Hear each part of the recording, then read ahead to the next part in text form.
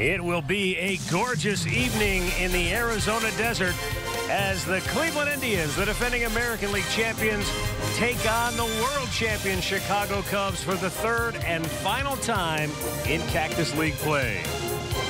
Hi again, everyone. Matt Underwood alongside Rick Manning. 1 week from tonight, the Cleveland Indians will open up defense of their American League crown in Texas against the Rangers. Many of the roster decisions are already set in stone, but there are still a few up in the air. Who's going to play second base in the absence of injured Jason Kipnis? You would think it's Jose Ramirez, though Terry Francona hasn't committed to that 100% yet. Well, Ramirez coming back into his own last year, where he started in left field last year, ended up at the All-Star break going to third base. This year he may have to play a little second base, but boy, did he make a name for himself. Turned into one of the Indians' best hitters, hitting over 300, one of the best clutch hitters they had. You know, Tito doesn't want to switch him to second. He wants to keep him at third, but we'll have to wait and see, you know, how long Jason Kipnis is going to miss. Reports are that the Indians and Ramirez are very close to finalizing a 4-year contract extension. That's certainly good news for the Tribe as they look to defend their American League crown. And tonight, they take on the world champion Chicago Cubs. Danny Salazar will be on the mound for the Tribe. He didn't get a chance to start against the Cubs last year in the Fall Classic, but he did face them out of the bullpen. We'll be back with the play-by-play action from Goodyear right after this.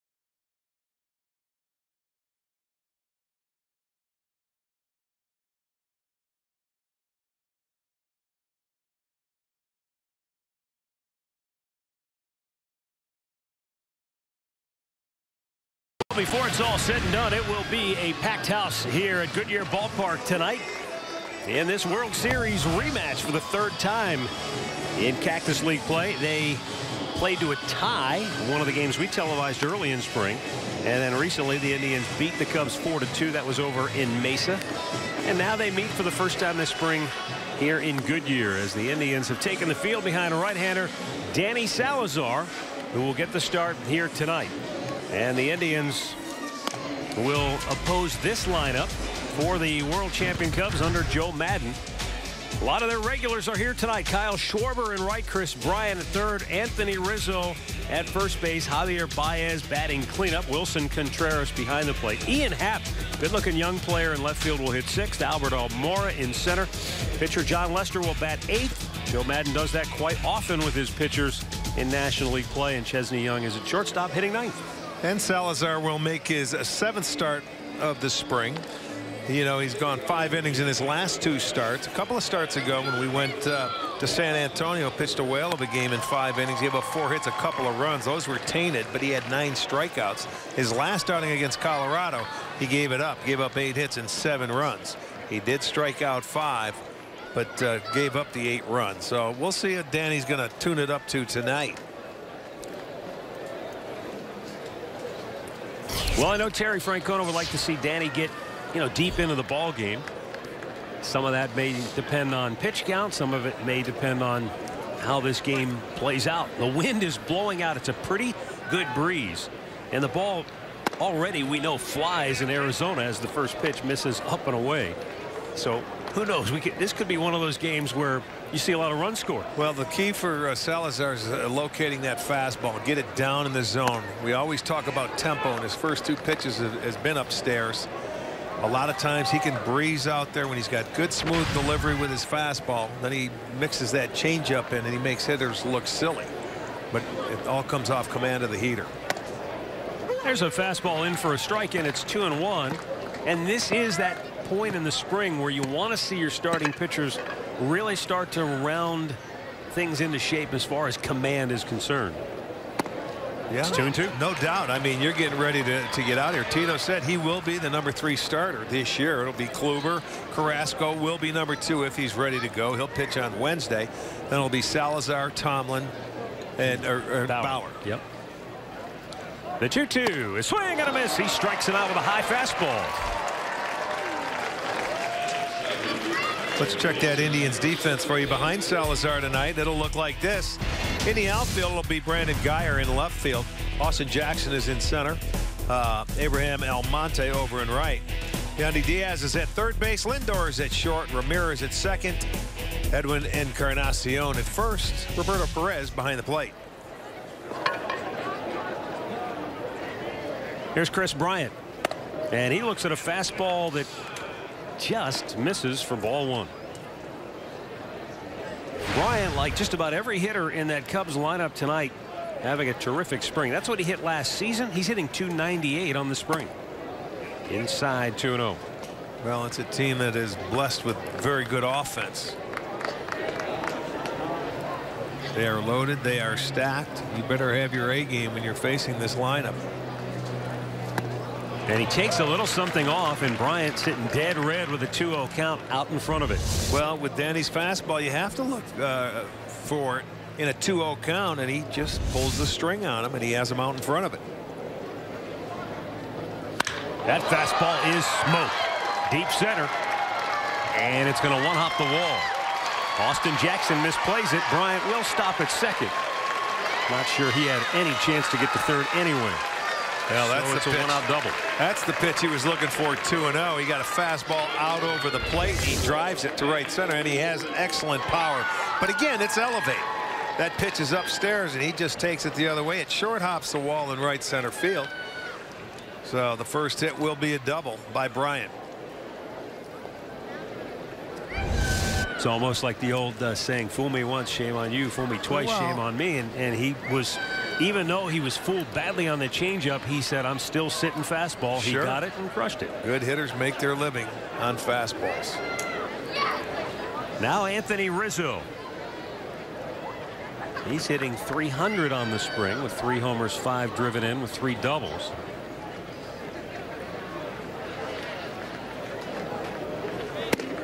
A very dangerous tandem, though, as we saw in the Fall Classic last year for Chicago, right smack in the middle of that lineup. Well, you don't see many people stay on the plate like Anthony Rizzo does. He smothers it. And he keeps the ball fair that's inside somehow. That's hard many to do. times. It's hard to do. He's slightly open. He's very quick on the inside part of the plate, but you have to go in there. And he has on 2 consecutive pitches. Both those pitches were outstanding. If you're going to have to try and hit that fastball and you're going to have to pull it, you better start it early. And now he's vulnerable to that changeup. We would think. Because he didn't swing at the heater.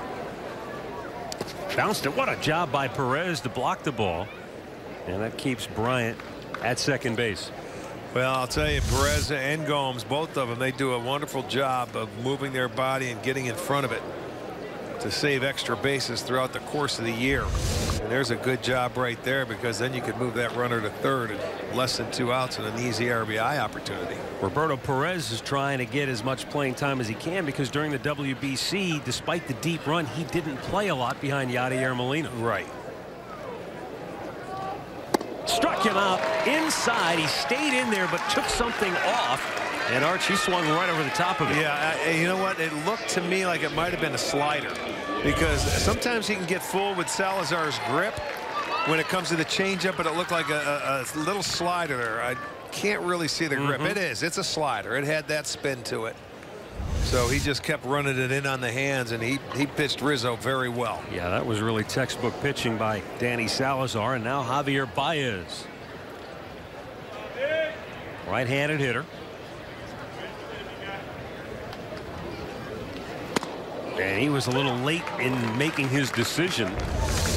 There you go. See that? There's the grip we can see, where you're going to see the spot. You can see that little blue dot on the baseball. That's when you know it's going to be a slider. But he splits his fingers when he throws his changeup, and sometimes, depending on the pressure he has on those fingers, you'll see the ball that will run like that as well sometimes. Ground ball right to Lindor, and the shortstop will throw him out. No runs, a hit, a man left. The Indians are coming to bat when we come back.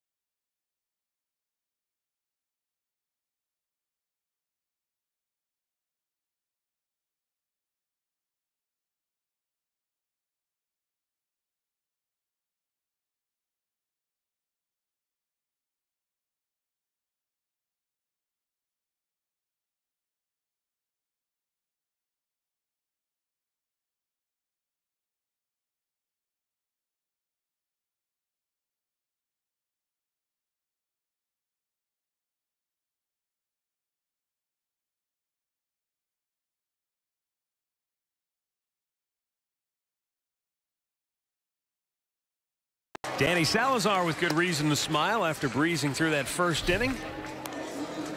Home half of the first, and here's the Indians starting nine tonight. Jose Ramirez will lead it off. Francisco Lindor bats second. Then it's Carlos Santana. Edwin Encarnacion batting cleanup. Brandon Guyer is fifth. Austin Jackson sixth. Yandy Diaz, Roberto Perez, and Abraham Almonte. That gives Tito 9 right-handed bats against the southpaw John Lester. Well, there you have it. John Lester, he's only making his third start. You're looking at the numbers of last year for Lester. A wonderful year, 19-5, 2.44 ERA.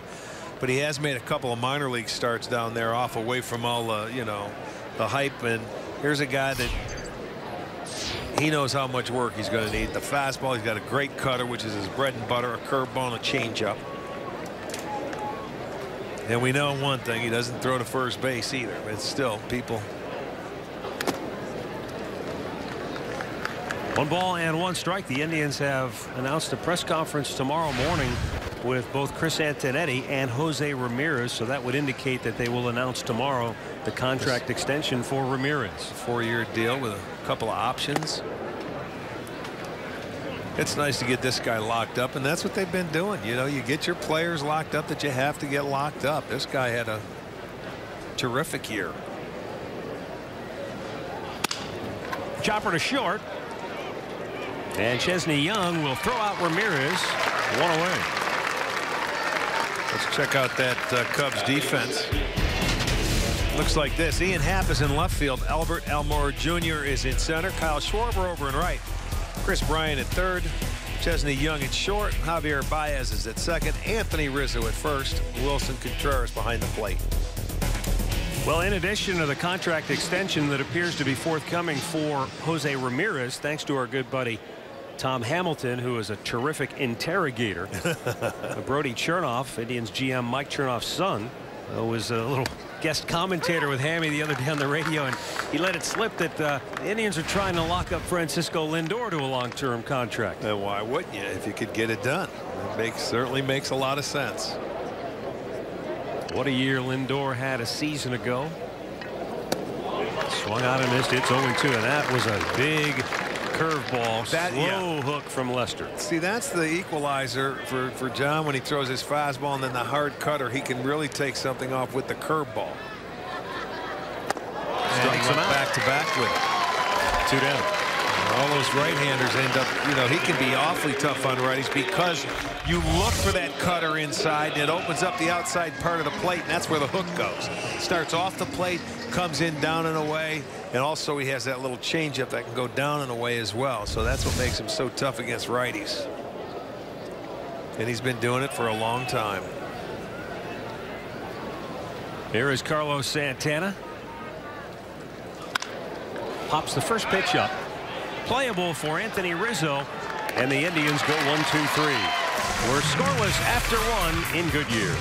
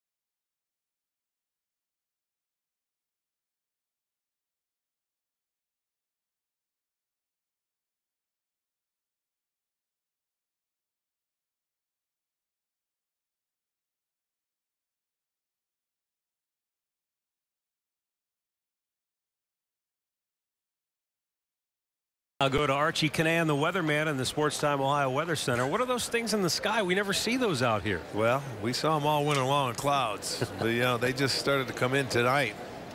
Beautiful sunset. Big crowd packing Goodyear Ballpark between as we watch the Indians and Cubs here tonight. And Wilson Contreras leads off. He looks at a fastball strike from Danny Salazar.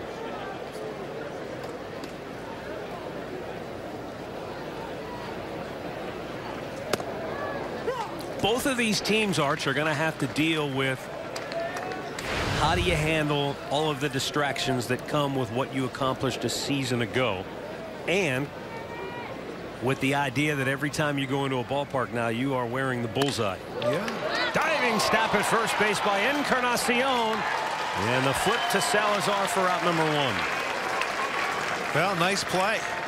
Eddie, look at he's smiling, and I'll tell you what, Salazar in his own right, he got over there in a hurry, and Encarnacion let him, and he made a nice play. He had to go down and get it, but he was right in step with it because he got over there in a hurry.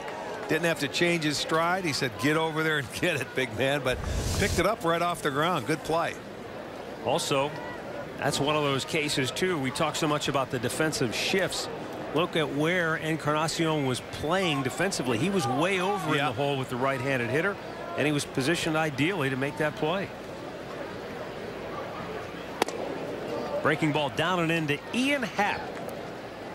This is a young player that was the 9th overall pick just 2 years ago out of the University of Cincinnati. He's a native of the Pittsburgh, Pennsylvania area. And he's had a phenomenal spring, batting over 400 with 5 homers and 17 driven in. Yeah, tough lineup to crack into, though. But he's another big kid. But boy, Chicago, you talk about a team that has done a terrific job building, through the draft and making some key trades. They did it though with more offense, where a lot of teams try to do it with pitchers. The Cubbies has gone. They've gone to the hitters. And they have some very good offensive players. You pay big money for a John Lester, but if you can develop some guys like Happ, Schwarber, other guys, I mean, you got a chance. And that's the first walk issued by Danny Salazar. Tonight's storylines. Michael Brantley, he's going to play 3 in a row. That's the plan anyway, starting tomorrow. So he'll play Tuesday. We'll televise Wednesday. He's expected to be in the lineup, and then again on Thursday. If he clears that 3-game stretch with no side effects, hey, there's still an outside chance he makes this ball club coming out of spring training. But Terry Francona said tonight, no, I don't want to make the opening day target some kind of a deadline. Solid line drive by Albert Almora, and the Cubs have 2 on with 1 out here in the second. But the good news is Michael, to this point, has played without incident. He continues to progress. Terry said his at-bats have been fantastic this spring. Well, you would expect that. They just don't want to put in the situation, all right, be ready for opening day, and then all of a sudden something happens, because he has not had any setbacks. Everything's been positive, so let's just wait and see. All right, Arch, so here's an interesting situation. Now with 1 out and 2 on, you've got your pitcher up because he's batting him 8th tonight. Well, it's funny. He looked over. I was watching him from the on-deck circle. Madden standing right there. He looked over, and Madden said, I don't care. Just go ahead, hit, swing. You're not going to bunt him over. You might during the course of the year when you're facing somebody and trying to get a couple guys in scoring position. A little high, 1-1.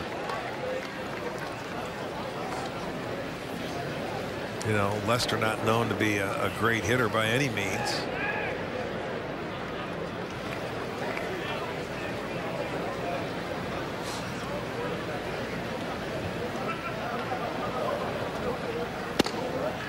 Inside corner with a good fastball, and it's 1-2.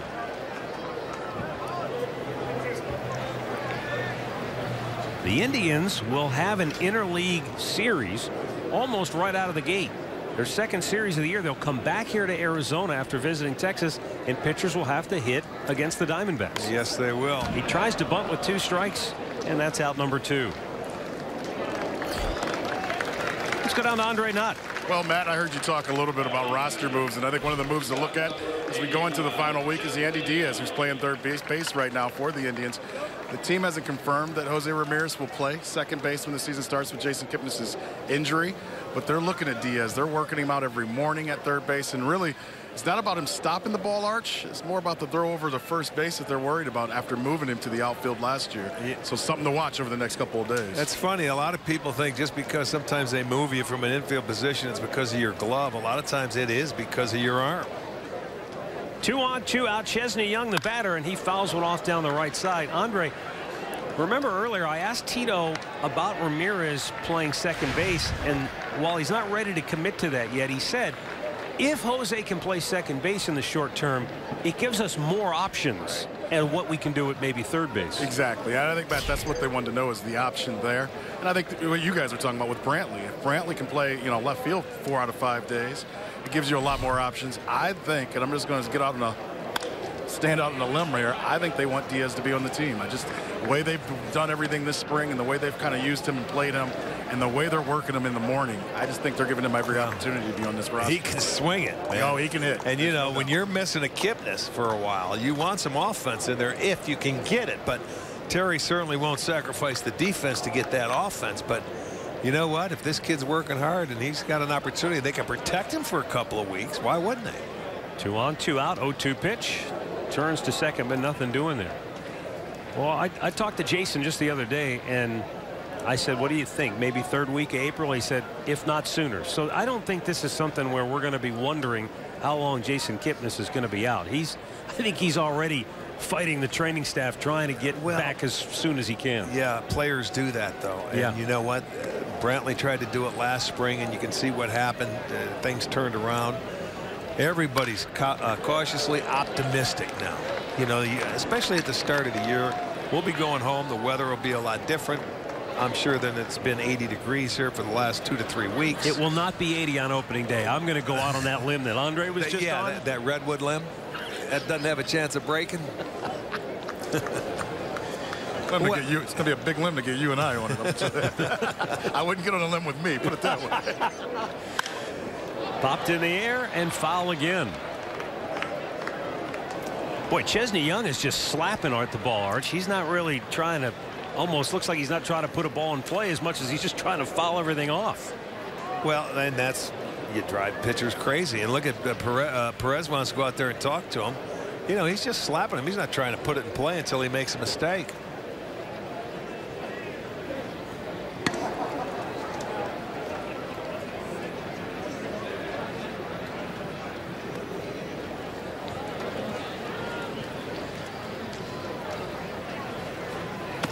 I wondered when they were going to throw that. He strikes him out.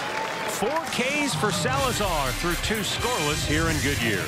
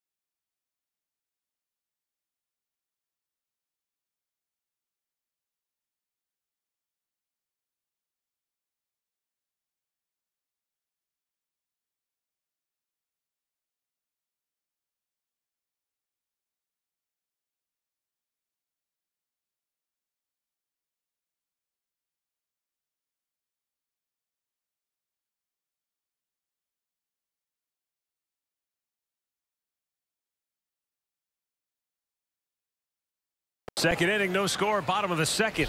They're 5-6 deep at the hot dog stand. Concessions all around the ballpark packed. They're still filing in tonight. Yeah. Edwin Encarnacion will lead off here in the second inning. Smoked down the left field line, fair, right on the chalk, hits the sidewall, and that'll enable Encarnacion to glide into second base with a leadoff double.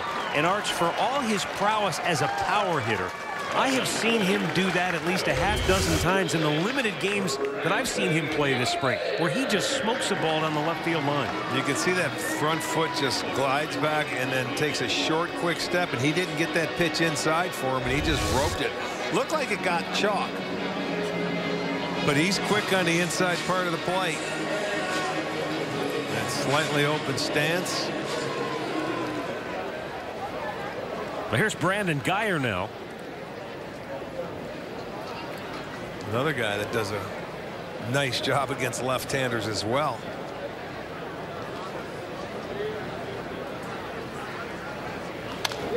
Fouled right back. Guyer, another guy who came over last year in a trade and contributed nicely, as you see there, but also in that postseason run, in particular in Game 7 of that World Series. He was right in the middle of those late rallies.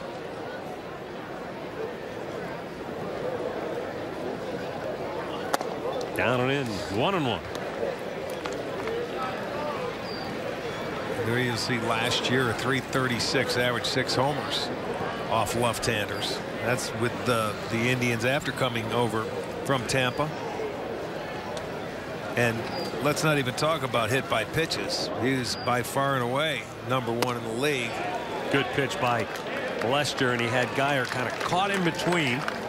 Looked good initially, and then it just buried down and in on him. That's the cutter, man, and that's a feel pitch, and this guy has as good a feel on a slider or a cutter as you can get. And there's Guyer 31 times. And that, it seemed like every one was down below the waist. Punched in the air, shallow right, it'll drop for a hit. Encarnacion stops at third. The Indians at the corners to start the second inning. I'll tell you one thing.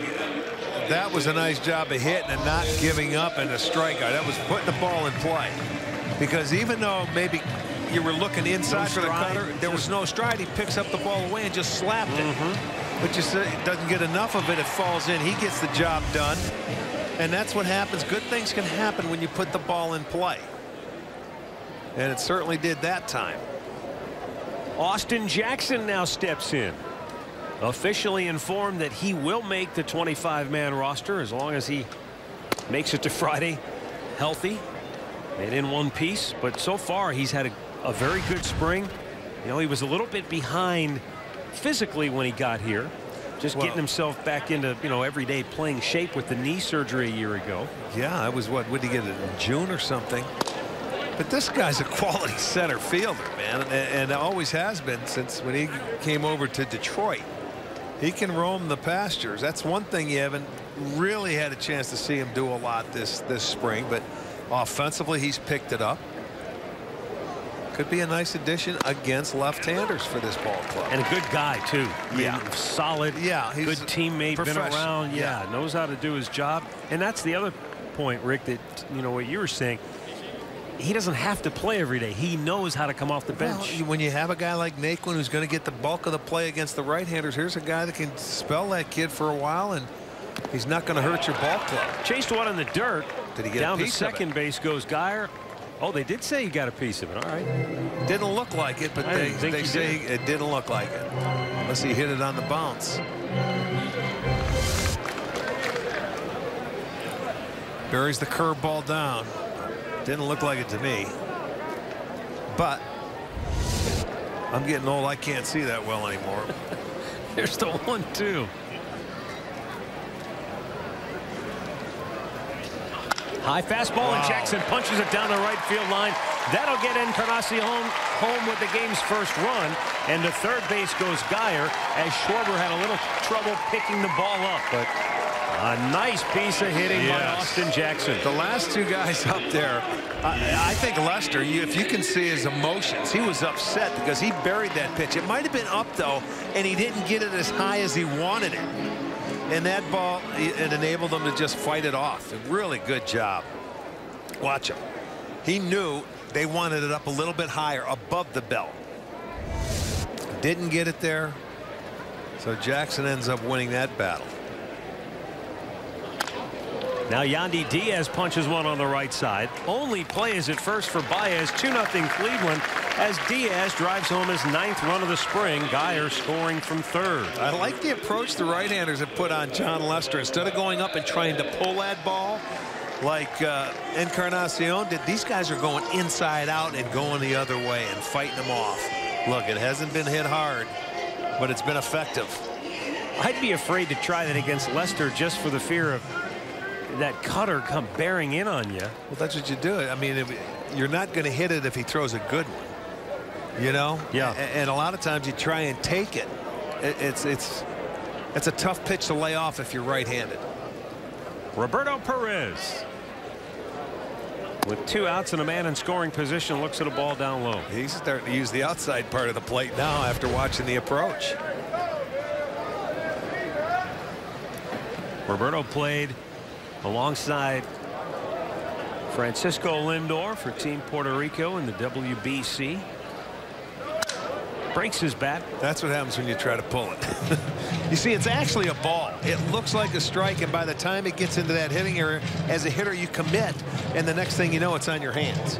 And you can't, if you can early in the count, try and take that pitch, because most of the times it'll be a ball if he's got a good one.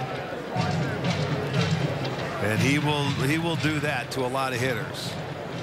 Get you walking back with a new bat. The problem is with that pitch, it's got to be tough to identify because it looks like a fastball. Right. That's the toughest thing about it. I mean, that's the pitch now that all left-handers throw. The cutters, cutter. And they mix it up with a changeup away. Oh, that's a line shot in the left field and a base hit. Happ plays it back on his heels, but Jackson stops at third. And the Indians have runners at the corners again with 1 out. Now that's a cutter that didn't cut, and I think stayed middle of the plate, and he hammers it. Watch Perez. That one started outside. It just runs right back over to the plate. He maybe wanted to throw it a little farther out and get that backdoor cutter, but he missed, and Perez did not. So it's 4 hits in the inning, and there's 3 runs on the board.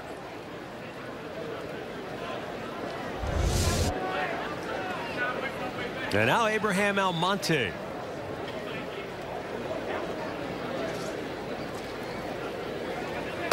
And Almonte's spot on the ball club very much up in the air right now because, you know, Lonnie Chisenhall ran into the outfield wall. A little shoulder slight injury there, so they were going to sit him for 3 days.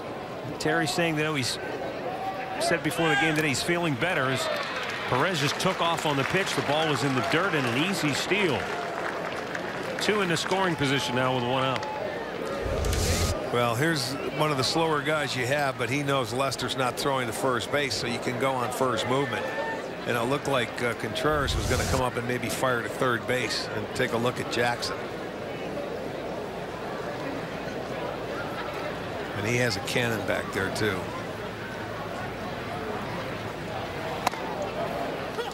But getting back to Almonte, you know, if Brantley makes the club, if Lonnie's not hurt and he can be on the club, is he the odd man out? Could be. We did. You got to look and talk about options. If do they have any? And Almonte has an option left. 3-1. And, you know, again, it comes back to how many pitchers is Terry going to take? Are you going to go 5 outfielders? Are you going to be comfortable with just 4? Especially if you take a Michael Martinez who can play the outfield in a pinch. Just so many. And Terry told me today, look, there's a lot of conversations going on. We're far from a consensus on the final roster. They have a week to go. And I'll tell you what, they truly don't on a couple positions because you're waiting on players. You're waiting to see. So, you know, they have multiple scenarios, multiple teams. If this happens and if that happens, and there's still, well, 6 days after today, so we will see. Indians' last spring training game will be Friday here in Arizona, but then off day Saturday, workout day Sunday, season opener Monday in Texas. Ground ball right at the second baseman Baez. This will get another run home. And it's a 3-run second inning for Cleveland as Almonte drives home his 11th run of the spring. Yeah. And that same approach arch, the inside out, take it the other way, it's worked very well. It has in this inning, that's for sure. They've done exactly what they have to do. And there's a lot of times a ground ball will score you a run. Just put it in play, and they have done that in this inning.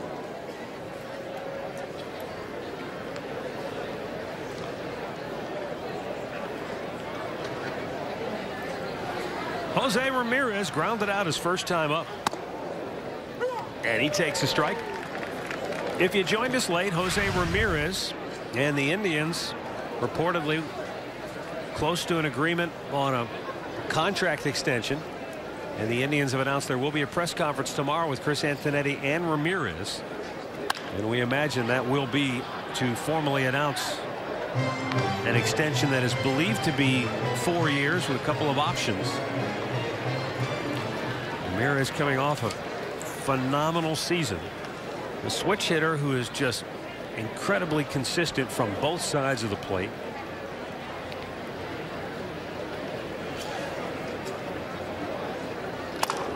Right back to Lester. This will end the inning. But the Indians bring the lumber here in the second. Encarnacion doubles to start it. And 3 more singles result in 3 runs for the Indians.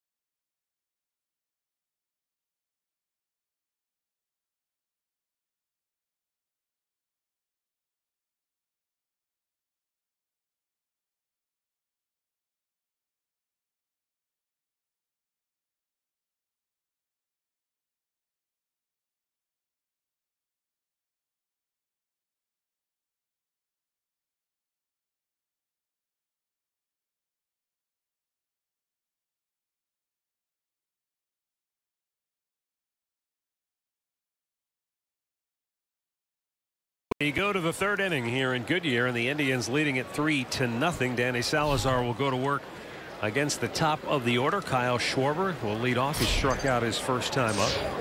We were talking last inning that Terry Francona said Lonnie Chisenhall is feeling much better since crashing into the outfield wall a few days ago.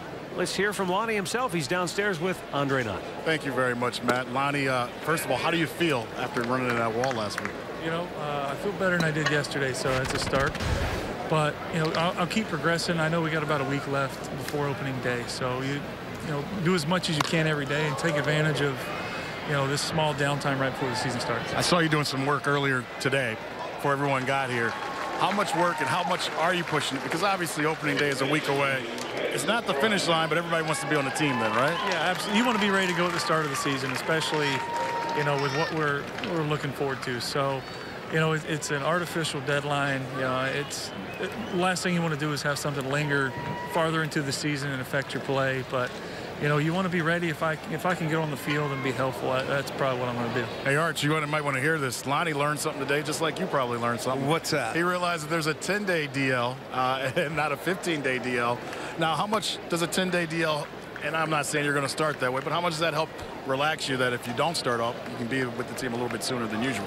It's good for a lot of reasons. I know you can post-date stuff in the, you know, spring training, but, you know, those times in the season where, you know, you don't need 2 weeks off. Maybe a starter needs, you know, to miss 2 starts, and he can, you know, do that, or, you know, position guys a little nagging injury that can, you know, get rid of in 10 days. You know, my situation is, it's nice where, you know, if that is a scenario, it's not going to linger too far into the season. Despite the injury, it seemed like you were very comfortable this spring. It seemed like you were swinging the bat well.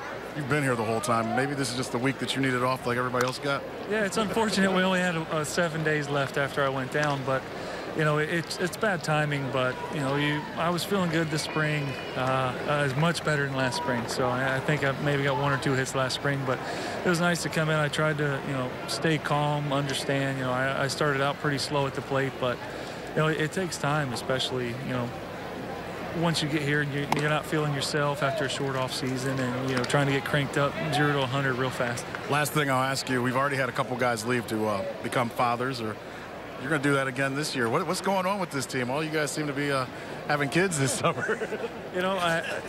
It's a good thing. There's a lot of celebrating going on last year, a lot of things to be happy about. So I'm sure that had a little something to do with it. Yeah, we're expecting a baby girl in August, so my life will change a little bit after having some boys, but hopefully it's for the good. Cutter gonna be all right with a little sister?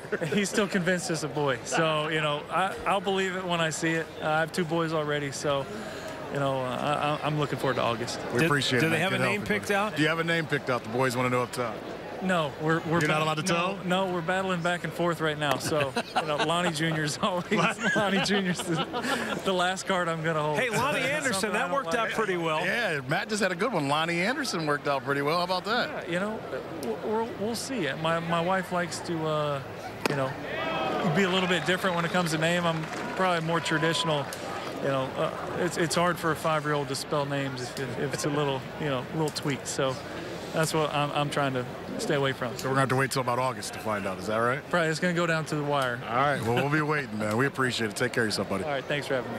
All right. Thanks, Andre, and thanks to Lonnie. 2 down. Boy, Danny Salazar looking sharp here tonight, Arch. He's given up a couple of hits. He's walked 1, but he has struck out 5. And it's just the way he's gone about attacking some of these hitters that has been impressive. Well, he has 33 strikeouts, and that leads, I think, all of baseball. He was tied with Kershaw and stuff coming in. We saw him 2 starts ago in San Antonio. He had 9 in his 5 innings. He was electric. And then his last start, he pitched pretty good into the 2nd inning, and then Colorado lit him up, and they scored 8 runs off him. But the key is for Danny, stay healthy. I mean, that's the big thing there. He's got what do you have, 130 innings last year, and after the All-Star break and making the All-Star team, just never came back. Yeah. So you got to see him out there for a whole year. And the 3-2 down and in. He missed ball 4. But even though he walks Rizzo with 2 outs, he stayed with his plan throughout that at bat. He was not going to give him anything out over the plate, anything that he could do damage with. He's been just consistently keeping the ball in, smothering him. Well, his first at bat, he buried him. He ended up putting him away with a slider right there and really made him work and think inside. But you're right, you don't give in to that guy, because you make a mistake and he can hurt you. Javier Baez, a ground out his first time up. Low and away, ball 1.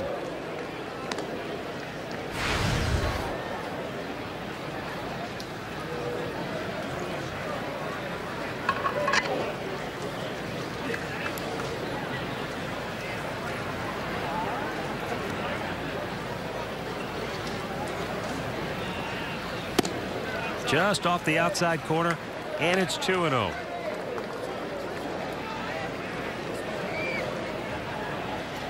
Last year, Javier Baez hit .273, played 142 games, had 14 homers.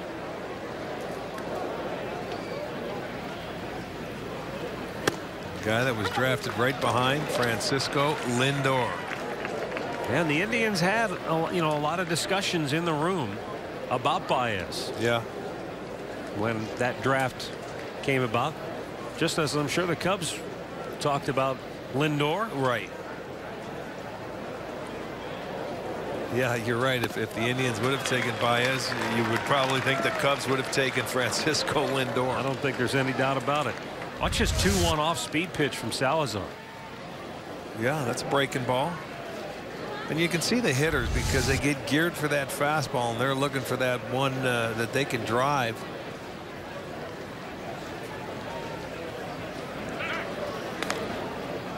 But that's going to be the question with that elbow for Salazar, I think, throughout the course of the year, with the breaking balls that he throws and the way he holds that split. Will the elbow hold up throughout the course of the year? Well, going back to the conversation that Andre had with Lonnie, with the 10-day DL now, will we see teams use it for that very purpose, to keep guys fresh throughout the course of a season? Danny Salazar has fanned a half-dozen Chicago Cubs in 3 scoreless innings of work.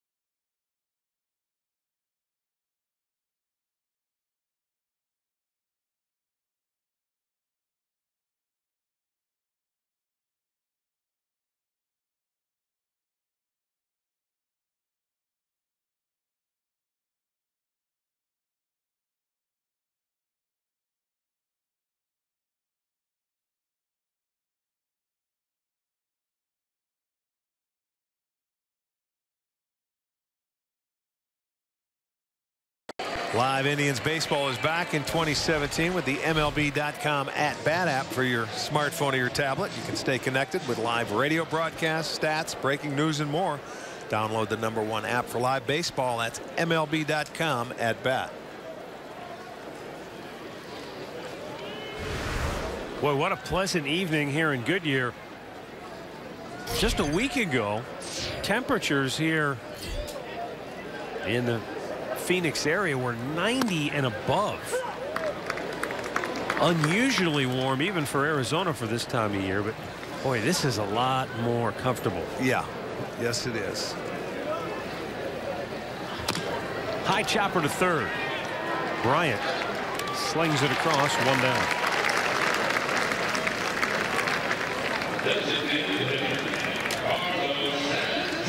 Carlos Santana fouled out to end the first. He swung at that first pitch, and maybe I was seeing something. I want to look again. I thought I saw him hitting from an open stance and on his front toe. I've never seen him swing the bat like that right-handed. He's open a little bit. There's that little toe tap. Yeah. That's something new.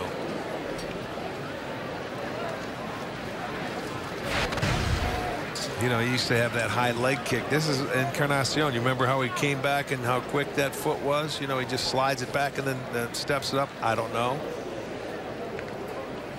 They could be talking. Downstairs. That's all it is a timing mechanism. But he used to live that leg straight up and go from there. And that is a timing mechanism for the hitters. Santana, a very patient hitter for the most part, but you know, just as I say that, you mentioned last time he goes up and swings at the first pitch. No, he gets aggressive when you get runners in scoring position. He loses his patience sometimes when he gets into counts because he wants to drive those runs in. But this guy is an excellent hitter. I'll tell you, he has a good eye at the plate. He's usually very disciplined. He gets that walk a day, it seems like. Well, a lot of his walks though come when he's down in the count 0-2, and then he works the count, doesn't swing at bad pitches, and then they end up. He doesn't try and do too much. He just he's patient. I mean, he'll swing and miss a little bit, but that's okay. He makes pitchers work, and I work very hard. Trying to beat the shift, but Javier Baez with a nice play up the middle, 2 down.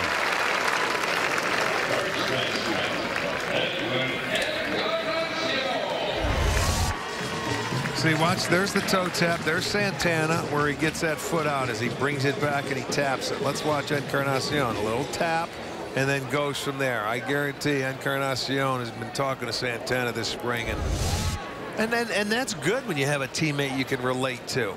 And I'm sure that Van Berkelio and Q, the hitting coaches here, they talk and incorporate it. Watch it. His front foot's going to do the same thing. He just sort of glides his way into it. Just not a as little pronounced. tap. Right. But well, he might have been taken all the way there.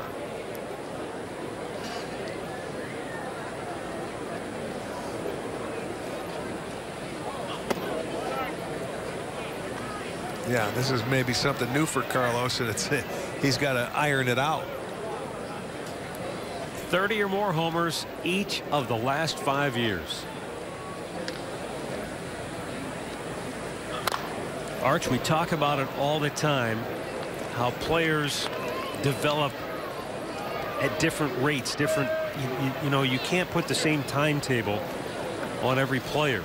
And Edwin Encarnacion is a guy that, you know, I'm sure the Cincinnati Reds look back. You know, he did hit 26 homers one year for Cincinnati, but didn't really have a position when he was back there with them. Down goes Encarnacion, and a good inning for John Lester. But through 3, it's the Indians 3 and the Cubs nothing.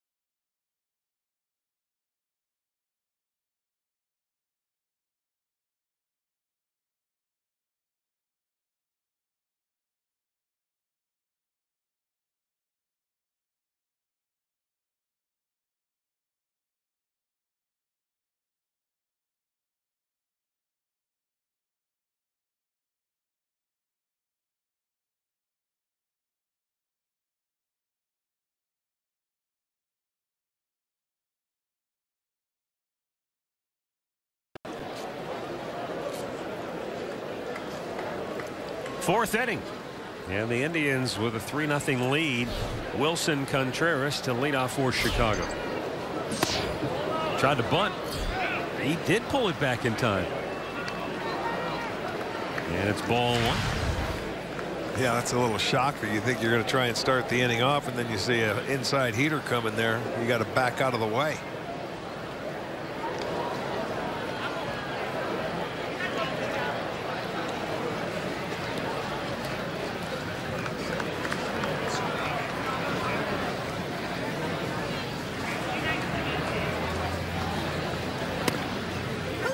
Off-speed pitch in for a strike. I was just thinking, Arch, you know, for the outfielders, they've been battling the high sky, the mostly cloudless sky on a daily basis out here in Arizona. A night game has to be somewhat of a welcome relief for them. A breath of fresh air. Well, that one's deep into the sky and gone. Wilson Contreras absolutely mashes one out of here. His 4th home run of the spring. And the Cubs get on the board here in the 4th. It's a 3-1 ball game. Well, you're right. During the day, I might not have seen that ball into the sky, but I didn't miss it going out of here tonight. I could see it, and it was deep. And it looked like a changeup from Salazar, and it's going to be right back, leaking to the middle third of that plate. He drops the barrel head of that bat on it and hits it a long way. So he gets the Cubs on the board with their first run. 3rd hit.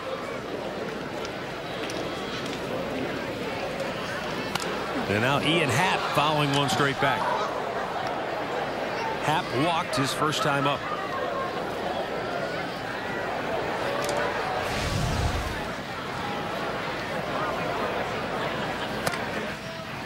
Terry Francona, who grew up in New Brighton, Pennsylvania, wanted to seek out Ian Happ if he had a chance before the game and just talk to the young man, because Happ is from not too far from where Terry grew up.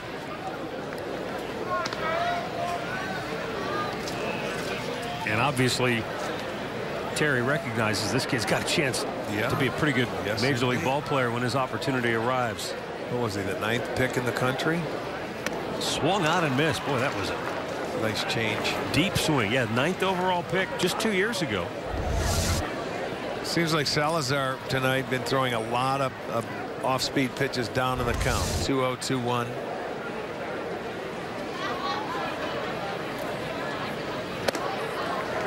That fastball just not close enough to get the hitters to swing at it.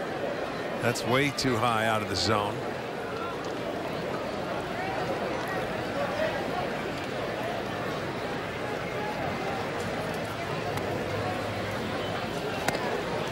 Another good off-speed pitch from Danny Salazar results in his 7th strikeout of the night.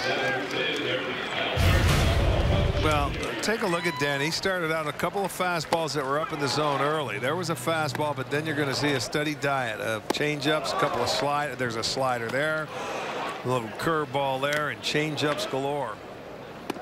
And when this guy's on, he gets a lot of swings and misses, but he cannot be afraid to keep using that fastball either.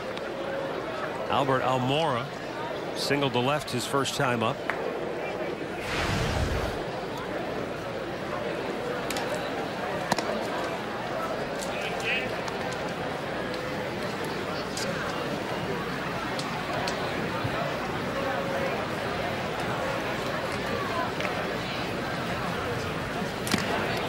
Swings through it. Foul tipped into the glove.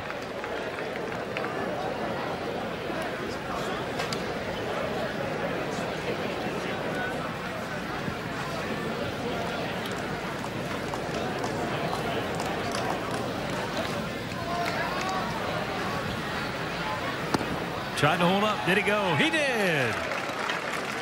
And that is strikeout number 8 for Salazar. This looked a curveball to me. It's exactly what it was. Perez said he knew he had him going. Had the swing. Good location off that plate. It was not a strike, but he ended up getting him to check his swing and go around. 8 strikeouts now. We're just in the 4th inning. John Lester looks at a high fastball. Lester tried to bunt with 2 strikes his first time up. Fouled it off, therefore a strikeout.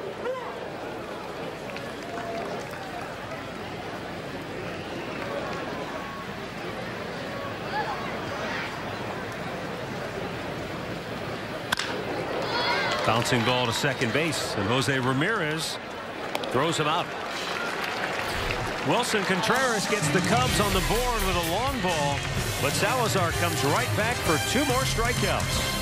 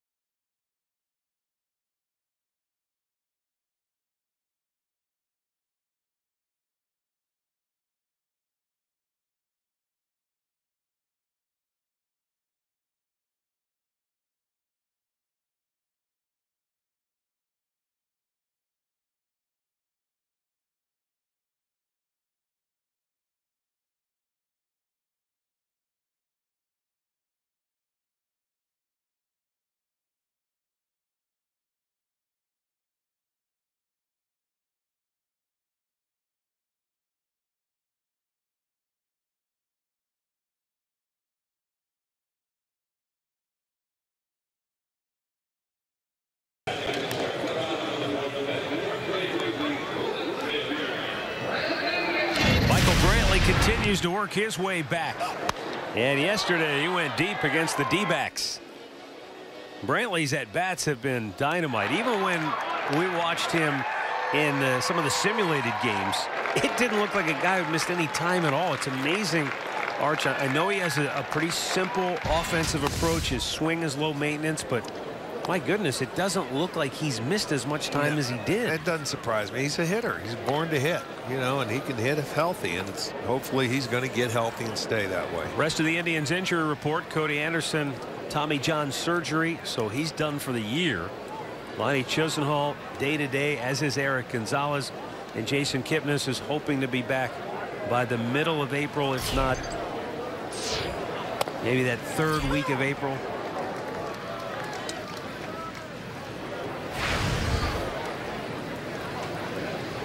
Big flash of lightning just illuminated the center field sky. Swing and a miss by Brandon Guyer, who singled and scored in the second inning for Cleveland. Yeah, Brandon did a nice job of getting Encarnacion to third when he had 2 strikes on him, and fooled by the pitch, but just flipped it the other way. Pops this one up, and the second baseman Baez takes it for out number 1. Well, you can still guarantee yourself opening day tickets, but you have to purchase a full season ticket package. Plus, you got great prices. You can get postseason priority and much, much more. Just go to Indians.com. Season tickets for the details. I know the guys are excited to get back home to Cleveland. Opening day Monday night, 1 week from tonight, will be in Arlington against the Rangers. And then the following Tuesday, they'll be in Cleveland for the home opener against the Chicago White Sox. Austin Jackson, an RBI single and a run scored his first time up, and he slugs this one on the ground to short. Staggers Chesney Young just a bit, but he makes the play, 2 down. Well, back in the second inning, Austin Jackson, a nice job of taking that cutter in, and Lester wanted to get it a little bit higher, but what a nice job of pulling the hands inside, getting the run home, and that's exactly how they created that 3-run second inning. You could almost see Jackson say something as he swung and he was running down the line like, man, you got to really get your hands through to hit that pitch. He's seen Lester over the years. He knows. Yeah, and Lester just wanted it just a little bit higher. He was upset with himself, but you know, they call it the game of inches. More times than not, it seems like the pitcher wins those battles. Yandy Diaz, an RBI ground out his first time up. The Indians have said throughout the spring that they like the bat. It's the defense he's just got to work on to earn a spot on this club or to make his way to the big leagues. And right now, because of the injury to Kipnis, there is an opportunity. And so can Diaz win that spot on the club to be the third baseman in the short term? Got him looking. Nice job of pitching once again by John Lester, who has now set down 8 straight.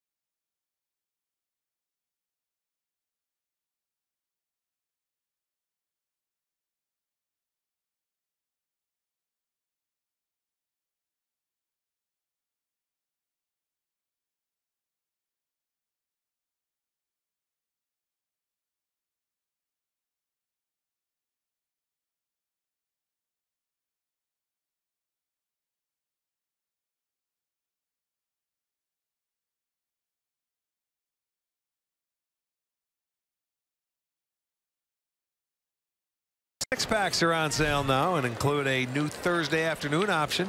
So ditch the office, cut class, and get to Progressive Field for some of this summer's biggest games. Visit Indians.com six-packs and purchase yours today.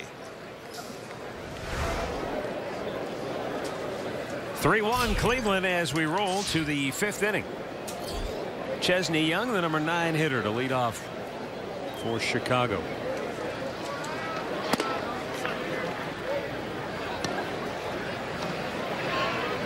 Chicago likes the fact that Young is a versatile player, which could, make him eventually, Rick, a nice guy off the bench in the National League style of play. Question is, will he hit enough to be a viable option? Well, he's playing short tonight, and they've got a pretty good shortstop in Addison Russell there, who's just a kid himself. So, like all clubs, you look and see how versatile a lot of players can be if you don't think they're going to be a star at one position. Now, he hit .373 in college, and in his first couple of pro seasons, he's hit over .300. But just based on that first at bat, didn't look like a guy that, offensively looked like he was just trying to survive. Bangs this one hard to first, but Encarnacion with a nice play, 1 down. Well, the rosters continue to be shaped by every club this time, as we are just a week away from opening day. And the Indians' most recent moves, they sent a couple of pitchers to AAA. Bradley Zimmer, who had a solid spring, was sent back to minor league camp along with Adam Moore and Richie Schaefer. These guys were, basically told you're not going to make the club, but they're keeping Tyler Olson, Eric Kratz, Chris Calabello, and Daniel Robertson in major league camp. For a couple of reasons. One, an injury, you never know, and also it gives them an opportunity to be seen by some other clubs maybe. Diaz hangs on to Schwarber's pop-up, 2 down. With a little wind pushing it back to second base. Well, I mentioned we saw a couple of bolts of lightning way out beyond center field. It has been very breezy here tonight. In Arch with no upper deck, the wind comes into play a little bit more here. It certainly does. It's never an out until you see it in the glove. Look at Salazar's laughing. He started out at third base calling for it and caught it about 15 feet from second. Indians go into a defensive shift here for Chris Bryant. 3 on the left side of the infield, and he breaks his bat and beats the shift, blooping one in. Yeah, he beat him for a double in his first at-bat to right center on a 2-1 heater. This time they throw the fastball in. Even though they're shifting, he breaks his bat and still finds a single. Well, since this is the final meeting of the spring, and for that matter, unless they meet again in the World Series, it's the last time they'll see each other this year. It's worth noting that you have the rare meeting of the 2 Platinum Glove winners, Francisco Lindor of Cleveland and Anthony Rizzo of Chicago. I didn't think about that. So you've got the Gold Glove winners. That goes to every position in each league. And then the Platinum Glove goes to the best overall defender. One in each league. In each league. Right. That's something special, and Frankie won it this year. That's a very special Who's that guy in 1976? He must have been young, huh? Yeah, a little younger than Lindor, but that's okay. There was no platinum back then. They didn't dig it enough. There was only gold. He's something special. So, and Rizzo won one. You've got to be special. We don't get a chance to watch these guys play every day over in the National League. Occasionally you'll see highlights and things, but it's special when you see a guy that's very good at his position. Oh, nice breaking ball, and it's in there for a strike. Very nice. That's more of a curveball there to come down. He's thrown more tonight than he has, I think, in quite a while. In one game, maybe that's something he's working on the side, but he's dropped a couple of dandies in there tonight.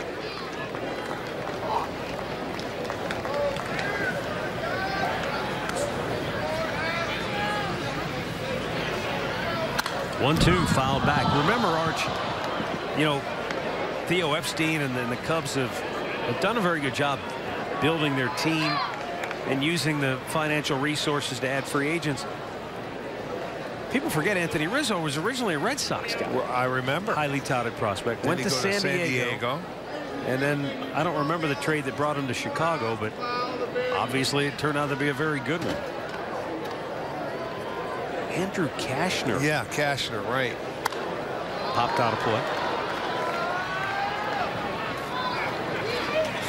But going back to the point I was trying to make earlier in his first at bat, and that was a great job of pitching by Salazar to strike him out. I think it was a game you and I did a couple of years ago in Wrigley. And I don't remember if it was Bauer or Kluber. They were trying to pound him in, and somehow he still got to an inside pitch. Kept it that fair. looked like it was off the plate, and he kept it fair down the right field line. How does a left-handed hitter able to do that? I don't know, because when you're on the dish, a lot of times if you're going to hit it hard, it's going to have that spin to it where it's got a very good chance to go foul, or if you're not going to break your bat, you're going to pull it into the seats as close as he is to that plate. His hands are so quick in there, and oh, that was a nice pick. I don't know how you keep it fair, to be honest with you. I really don't. But even though he can still beat you in there, you still have to go in there. Well, yeah, just don't make a mistake in there. There's times he's going to guess with you and he may beat you, but you know, Salazar has enough on his fastball to get it in there. And with 2 down and Bryant at first, the 2-2 pitch stayed in, but just off the plate. But you see, that's the thing. You have to throw it in there for a strike to put him away, you know, if he doesn't swing. It's a good pitch, but it's a ball. It's in off the plate. See if he follows that up 3-2. I'm going to call an off-speed pitcher. I'm going to call a changeup, or he may go back to that curve. I was thinking that slider, that off-speed breaking ball that he struck him out with first time up. He got him again Slider, with it. Same pitch, and then Rizzo knows it. He helped him out that time. Another fine outing for Danny Salazar, who has struck out 9 in 5 innings of work. When my hair is too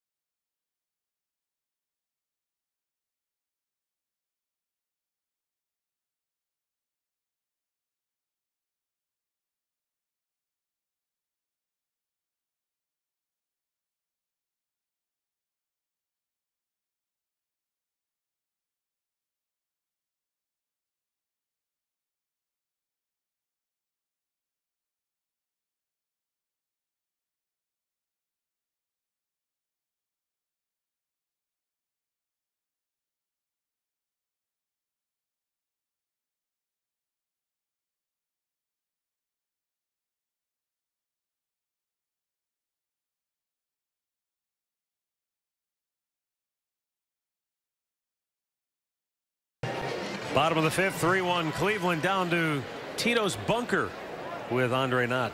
Yeah, we call it a bunker. Sandy walks by. Tito, this outing by Danny already has 9 strikeouts. How happy have you been with what he's been able to do this spring? First of all, I'm getting a little TV time here, so get out of the way. There you go. All right. You're blocking my TV time. No, I think Danny's looking like when he works ahead with his fastball. Hey, I can't say it. Don't do that. It's a little late at home, but not that late. I get in trouble. That's outstanding. He'll be hitting 10th tomorrow. I think he got you. When he works ahead with his fastball, it sets everything else up, and that changeup becomes, you know, not just a weapon, but a devastating pitch. And those are the days when you're going to see the strikeouts, when he's not commanding his fastball, and then hitters don't have to swing at that. That's when he's running into trouble. As you can see tonight, though, when they get their A lineup, he gets a lot of chase on that because he's using his fastball effectively. You talk about the fastball all the time, but it seems like he's more comfortable throwing his off-speed pitches now maybe than we've seen in the past. Well, I think that comes with experience and knowing he's healthy, which is, you know, you can't replace that, but he looks confident. You know, he's not sitting around out there taking a long time. That's something we talk about all the time, and we will continue to. I mean, all week, Mickey and I and like Millsy want to just tighten up everything, and we'll visit with the pitchers and catchers. We'll talk to the position players. You know, they've been out in the field for 7 weeks now.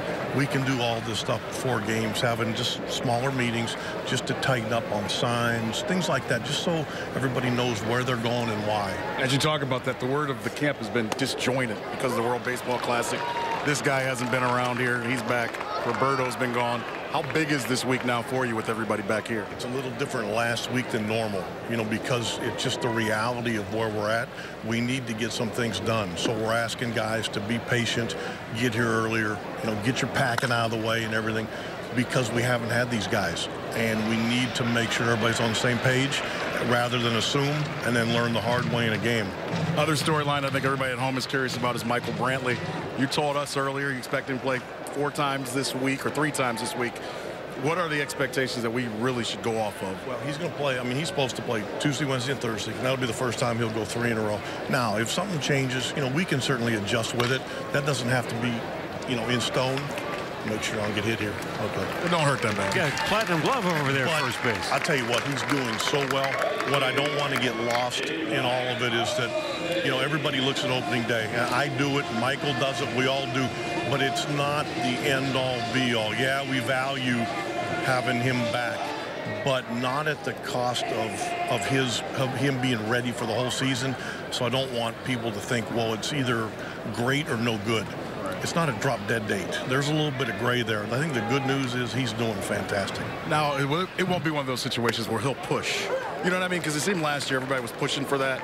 Is it after going through what he's gone through, it's kind of like he's playing off his body more? Well, but I think he's been pushing for a year. I really do. I don't think people realize how hard he's been working. This didn't just happen. He had to overcome so much, but he's also smart enough to know that he's got a lot of baseball left, and he doesn't want to have to sit out. So there's a lot of good judgment there. And we've talked about it before. When we're making decisions, we talk to him because he's going to be honest. He's so conscientious that he'll help us with it. Speaking of decisions, the third base or second base situation would get. I saw Yandy hitting her. Well, he was. It's hard not to when people see him. Just how do you go to that? What's going to go this week with his decision? Believe me, that's going to dominate the majority of our meetings this week because we do have to make a decision, and it's a tough one. You know, we got, you know, Urshela, who is a really good defender at third. At times has been pretty good major league hitter, and other times has struggled.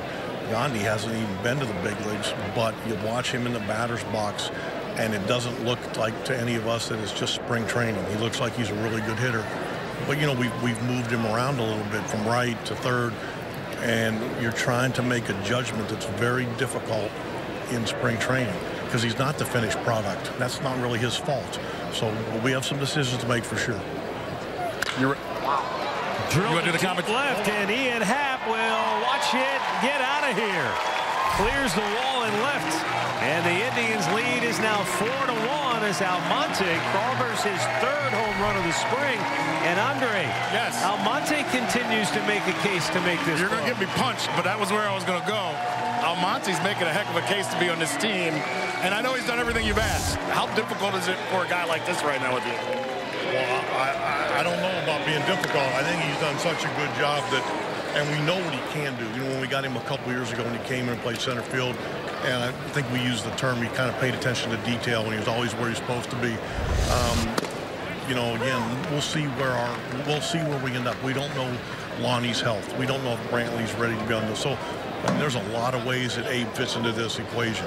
Guy at bat, I know it's not official yet. There's going to be a meeting tomorrow morning after after you speak, which is always very important for those back at home. But high level of knowledge, yeah.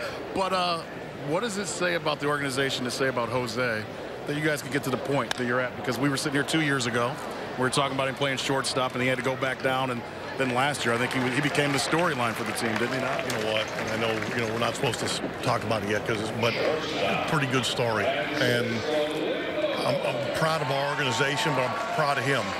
And he deserves a lot of credit because I think the verdict was out last year. Can this kid do it? And he kind of took it and ran with it. I mean, that's what you always ask guys to do, but he lived it out. And you know what? Good for him. And I think what you'll see is when guys, a lot of players that like to play baseball, when they get paid, they actually become better players. It's not that they take their foot off the gas, but they know they can just play the game now, and it helps a lot of guys. Is that what happened to Arch? I was just, be careful. Yeah, no, I thought you were going to say that's about me. Arch, I don't think it mattered how much Arch got paid. He was going to go out and catch the ball wherever you put him. I don't think that mattered. No doubt. We appreciate the time. Hey, we're almost done with this finally. This has been a long spring, and now it's come down to the end. Everybody's like, oh my God, we can do this, and this. That's how it always works. All right, you got it. Back up to you, Matty.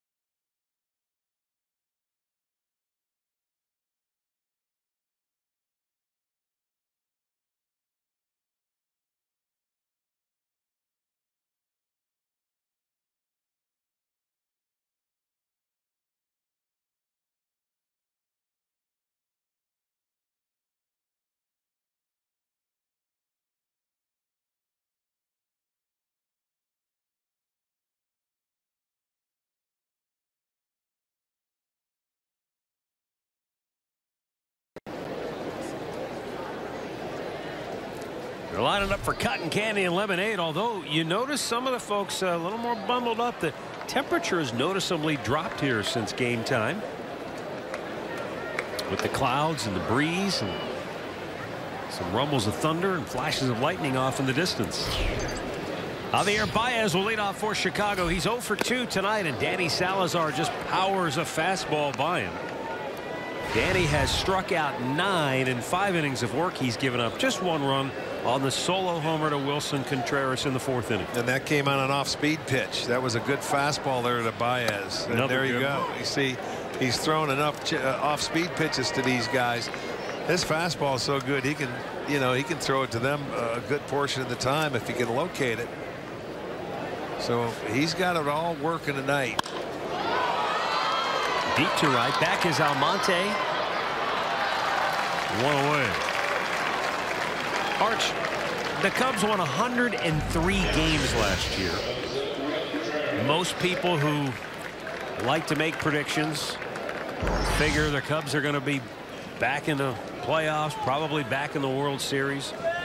What about, though, in the Central Division in the National League? It was just 2 years ago. We quickly forget. Just 2 years ago, the Cardinals won 100 games. Right. And Pittsburgh was right there with them all. Can anybody challenge the Cubs in your mind this year in the Central, or will Joe Maddon's team run away with the division? I don't know. It's hard to say. They dominated their own division last year. They won 200 games in the last 2 years.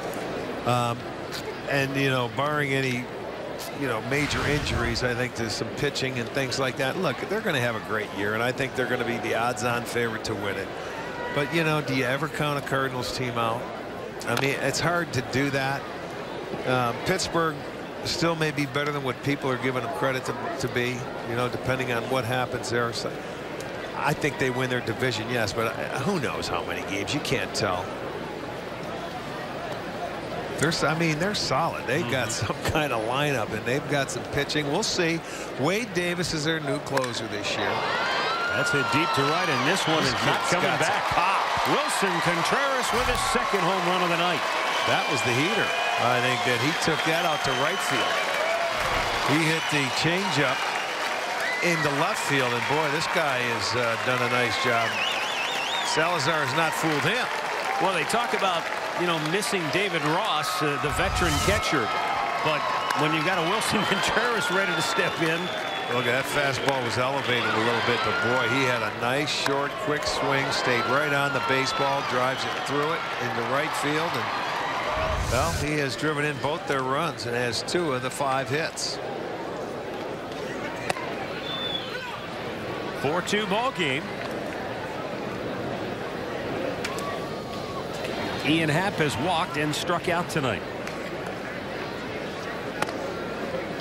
And it's 0-2.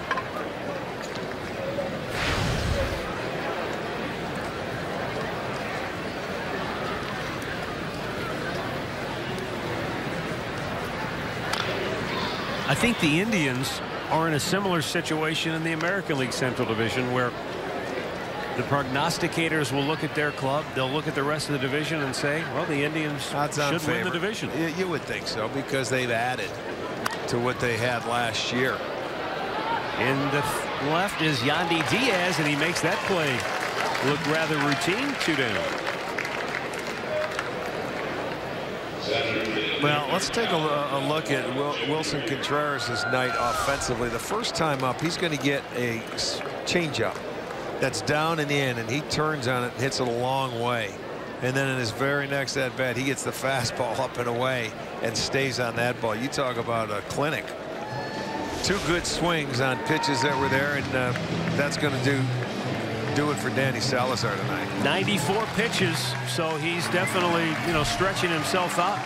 And it looks like Salazar is ready to go for Game 3. He's scheduled to be the Game 3 starter during the regular season. Timeout in Goodyear with the Indians up 4-2. This is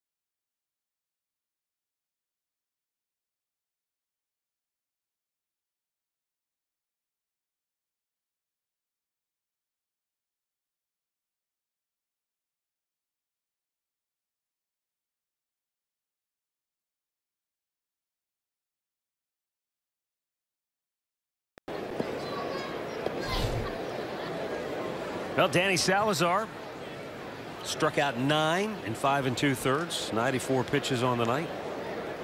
Gave up 2 solo homers. Other than that, he was very, very good, very sharp. Now Sean Armstrong into the ball game.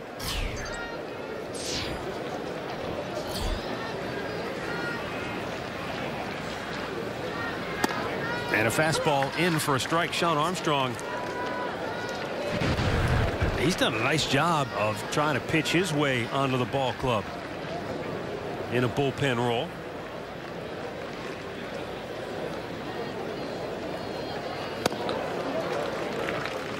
Almora swings through it, and it's 0-2. Terry Francona and Mickey Callaway have been impressed with the way Armstrong has come to camp, the way he's put in the work in the offseason, and the way he's just improved year to year. And it's inside the bag fair on an 0-2 pitch. He just reached out and poked it down the line for a 2-out double.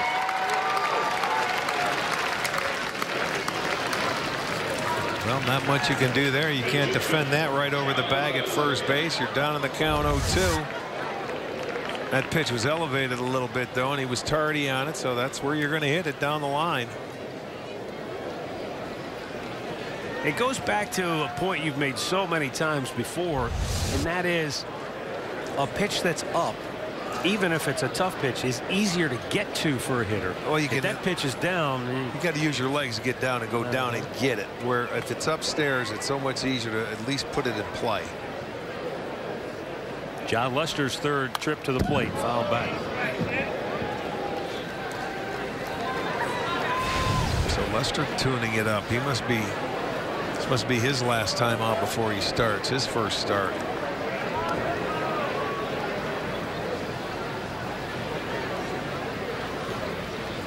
I think Kluber goes tomorrow for the Indians in Maryvale against the Brewers, so that'll be his final tune-up for his opening night matchup against Yu Darvish in Texas. That's going to be a dandy. You don't get many better than that. Well, I mean, everybody's opening day matchup should be a good one because you figure it's everybody's ace going out there. Right. But that one certainly has the potential to be really good with Darvish and Kluber in Texas.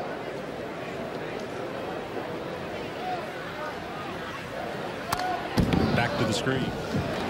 I'm telling you, Lester's had two good swings here off Armstrong. Of course, he's fouled them off. But he looks a little more comfortable in the box as compared to when Salazar was out there.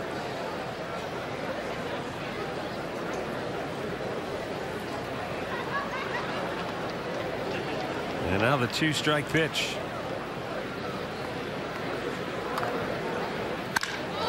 And Lester helps his own cause with a line drive to center. Coming around third trying to score. Almora.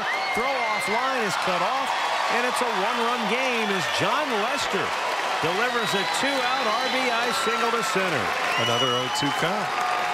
So both hits Armstrong has given up has been 0-2, and this is the pitcher coming up and driving in the tying run, and boy, you've got to locate it much better than that. A pitcher with 2 strikes puts it back in play like that. I know he's a pitcher, but I thought for sure 0-2 he'd throw some kind of off-speed, little bit of a wrinkle up there just to see if he could get an easy strikeout.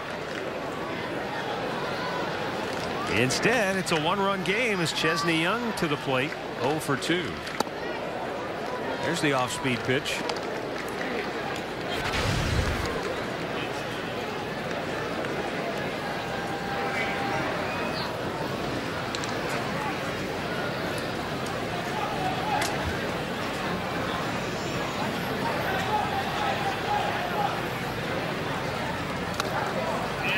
Tuno.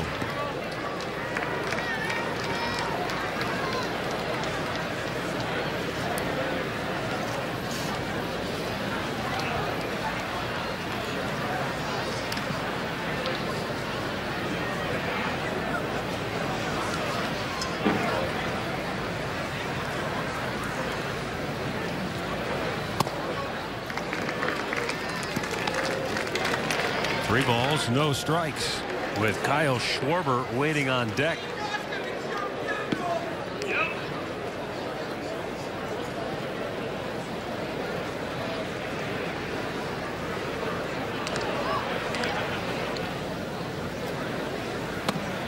And he walks him on 4 straight.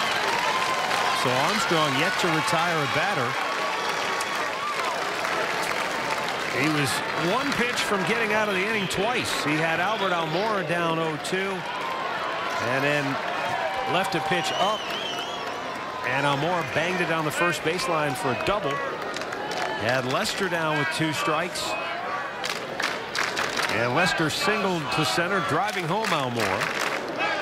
Now the 4-pitch walk to Young, and you've got big slugger Kyle Schwarber to the plate, 0 for 3 on the night.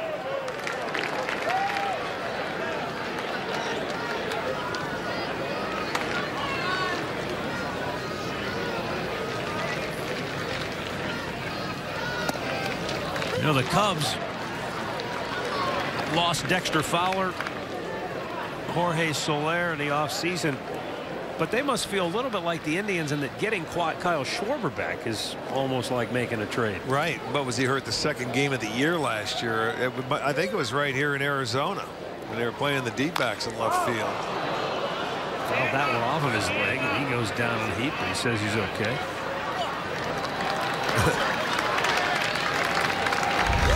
It looked like he had a little padding under the pants there, but it still hurts. I'm sure he's done that maybe in a recent game or so, maybe a week or so ago, not even.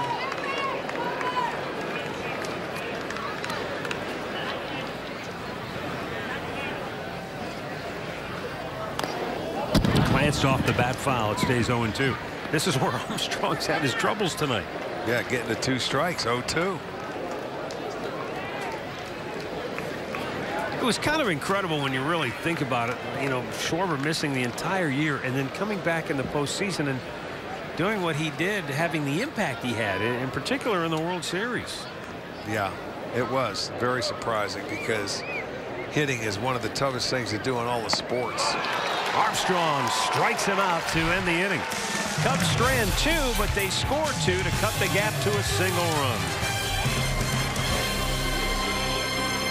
Better.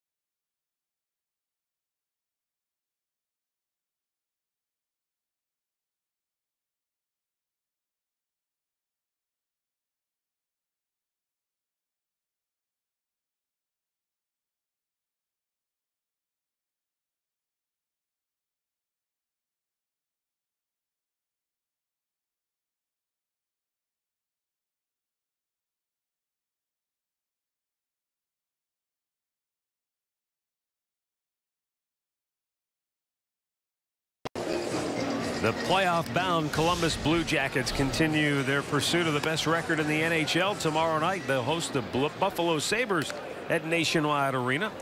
Blue Jackets Live gets the night started at 6:30. Puck drops at 7 on the home of the Blue Jackets, Fox Sports Ohio.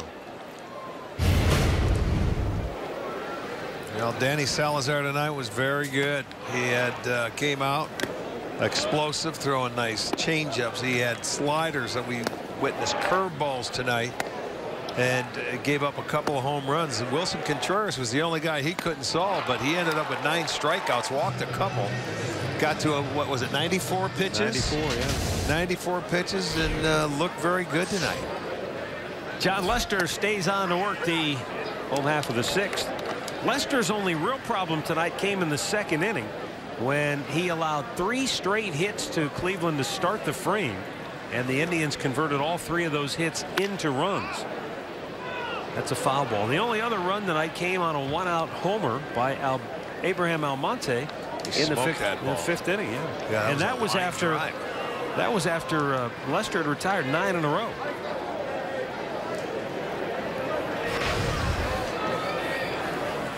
Santana has fouled out, grounded out, 0 for 2.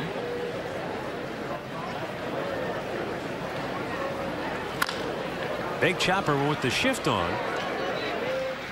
Makes the play a little easier for Baez. 1 down.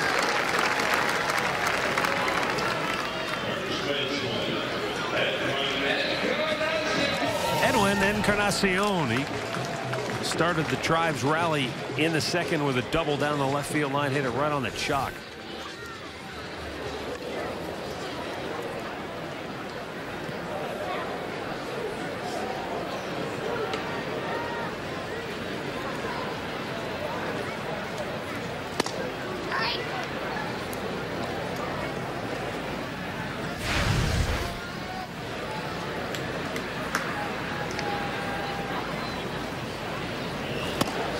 This World Series rematch has generated a new ballpark record in attendance tonight. A sellout crowd of 11,624. Chopped to third, foul.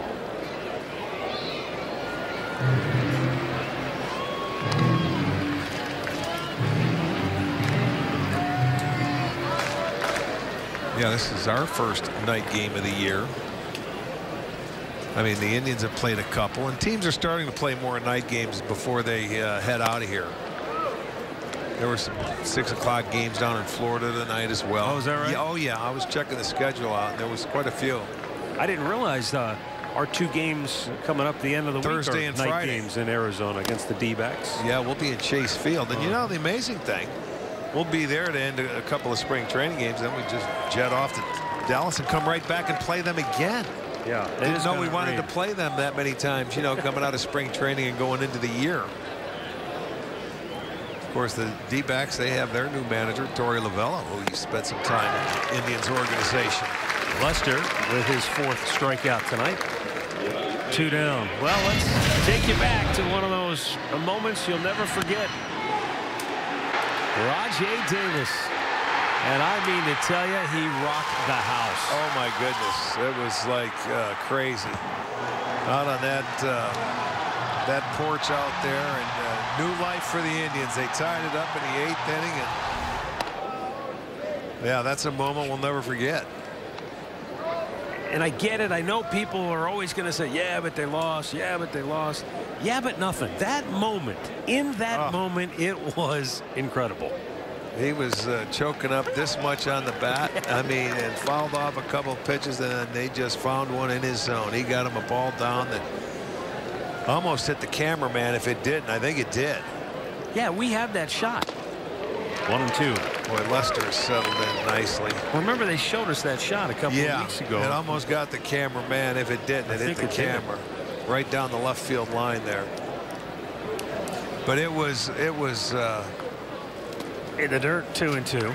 It was so special. You talk about rock the houses, right? Yeah, because you literally, I mean, I remember the people around me when that happened. It was just utter despair. And then new life. I mean, in an instant. One swing of the bat. Yeah. 2-2 pitch. Fouled back.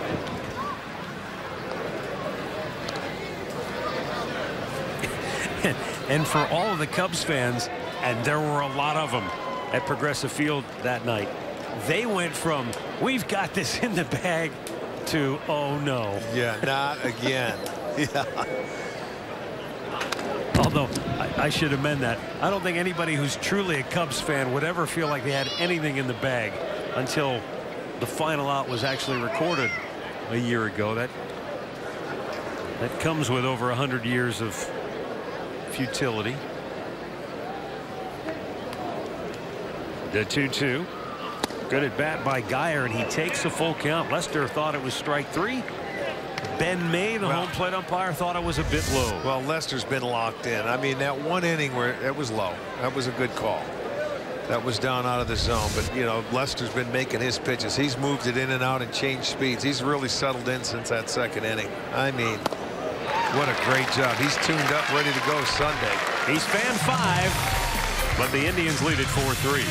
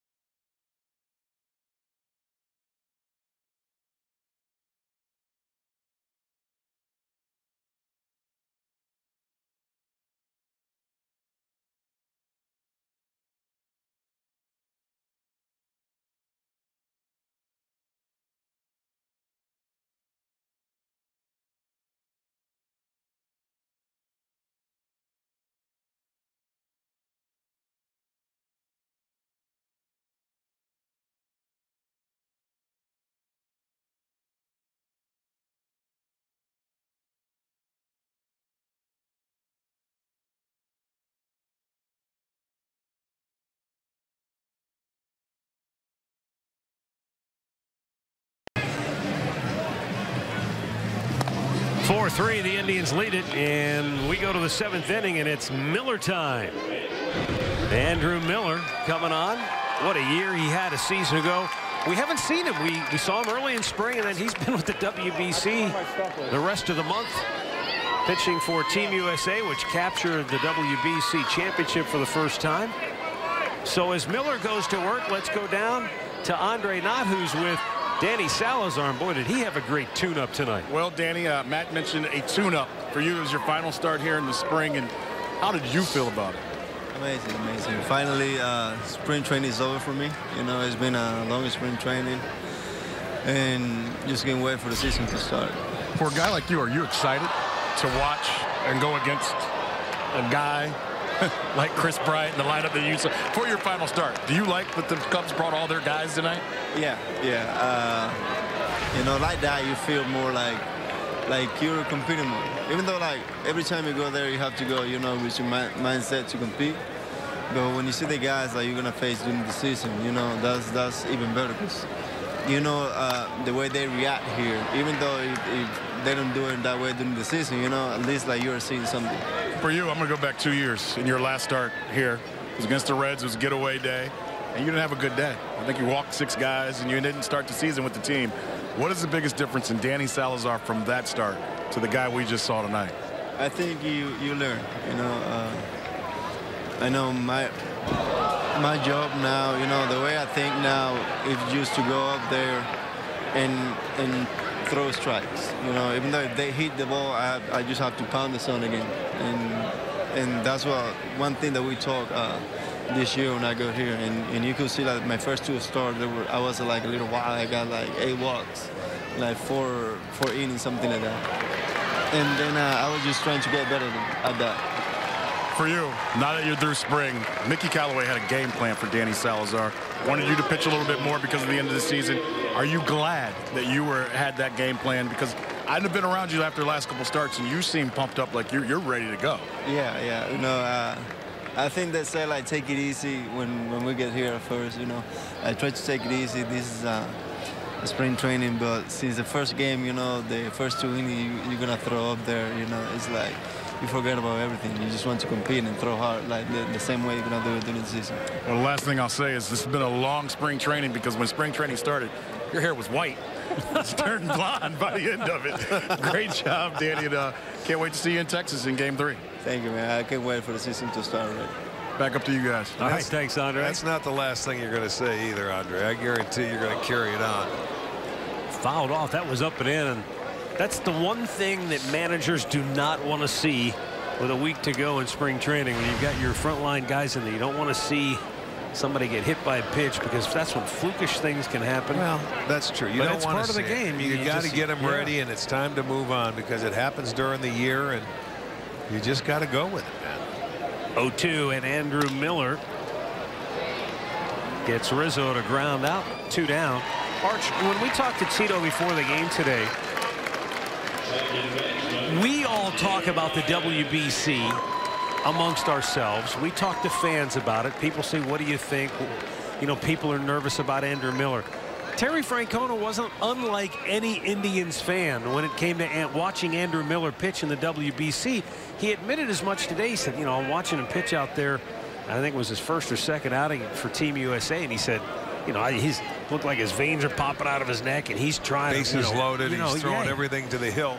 So he was nervous because, look, you know Jim Leland's going to take care of your guys. He's not going to abuse anyone. That's not the issue. The issue is when you're an athlete and you're competing, you're going to try to do everything you can. You just may not be ready to do that. Well, on the selfish side of it, you worry he's our guy. You know, everybody, you know, in this WBC, I think every manager, no matter what team you played for, want to see your guys in your camp. It doesn't happen that way. It happens once every 4 years. Like Terry says, our hearts are in our throat when we watch him pitch.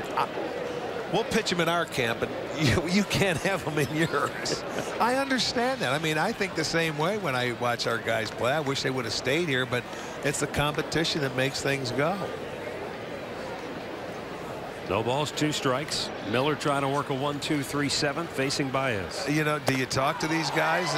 after playing in it, they say it's the greatest experience that they've ever had as players. So, I mean, how can you not like that? Miller breezes through the Cubs in a World Series flashback. Stretch time in Goodyear.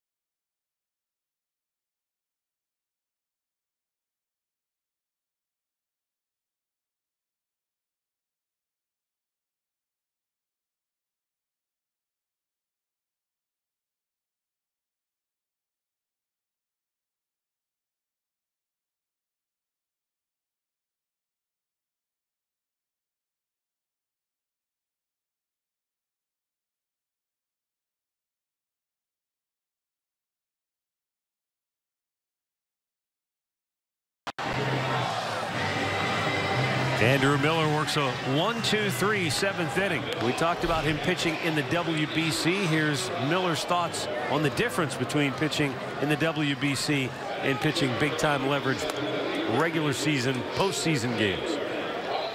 It mattered to win games, and usually in March, you know, you want to go out there and you want to pitch well, you want to perform well, you'd like to have more runs than the other team, that kind of thing, but it's not that important. What matters is getting ready for the season, and that wasn't the case. And I think that, you know, there were times when I was out there and, you know, the game was going a little quicker than it had to, and, you know, I was kind of sped up and trying to sort through stuff that, you know, normally in spring training you would take a different approach, but at the same time, I think it was worth it. It was a good experience. I got to play in important games and play with great players against great players, so it was a good trade-off. Competition, that's what makes the world go round, isn't it? They love it. Well, it's fun when you get a chance to talk to Andrew Miller, because he is very thoughtful, not just about, you know, his role, but his craft and what it takes to be successful and the things that you have to do. He's never one of those guys who just takes the ball and goes out there and I'm just going to chuck it. You know, he's got a plan. He's got a thought process with everything that he does out there on the field. Meantime, Hector Rondon, a former Indians farmhand and pitcher who had, you know, really high hopes. The organization had high hopes for him. 1-1 pitch. Up and in, and he brushed Austin Jackson back. Rondon was, when I talked to him during the World Series, he was very grateful for his time in the Indians organization, and he said everything that they did for me as a pitcher through the injury that I had and all the rehab that I did coming back from that Tommy John surgery, he had nothing but great things to say about the way he was treated and everything the Indians organization did for him. Well, he was the Cubs closer last year until they acquired Chapman, and then he went into that setup role and, you know, almost disappeared from the scene, to be honest with you. High towering fly ball deep left center, hat back, and so is the center fielder Almora, who makes a terrific catch up against the fence. Good play. That's not an easy play up against the chain link. He had a long way to go, and that ball is carrying because he had some topspin on it and the wind is blowing. He had to put that hand up on that screen to make sure he was going to get there. He knew he was close. He couldn't take a peek, but he feels it, puts the arm up, and he makes the catch, and it scrapes his forearm a little bit, but makes a nice running catch. Good play. Yeah, I wonder if that warning track there is maybe just a tad wider than he's normally used to, because it looked like he jumped about a stride too soon. He was feeling for the fence, thinking he was already there. Yeah, these are parks you don't play in a lot. This is the Cubs' first time here, and I don't know if he's ever played in this park before. But you sense it, you feel it as an outfielder getting close. So you put that arm up. It was the right angle for him to put his right arm up. He was running to left center field.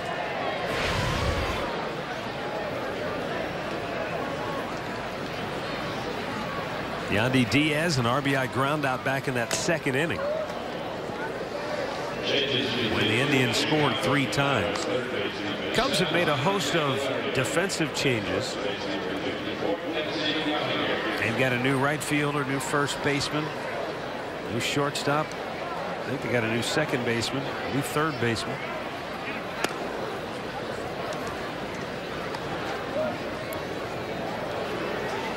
Here's a look at the new defenders. Jamer Candelario has come in at third. Out of plate on the right side. Off the bat of Diaz.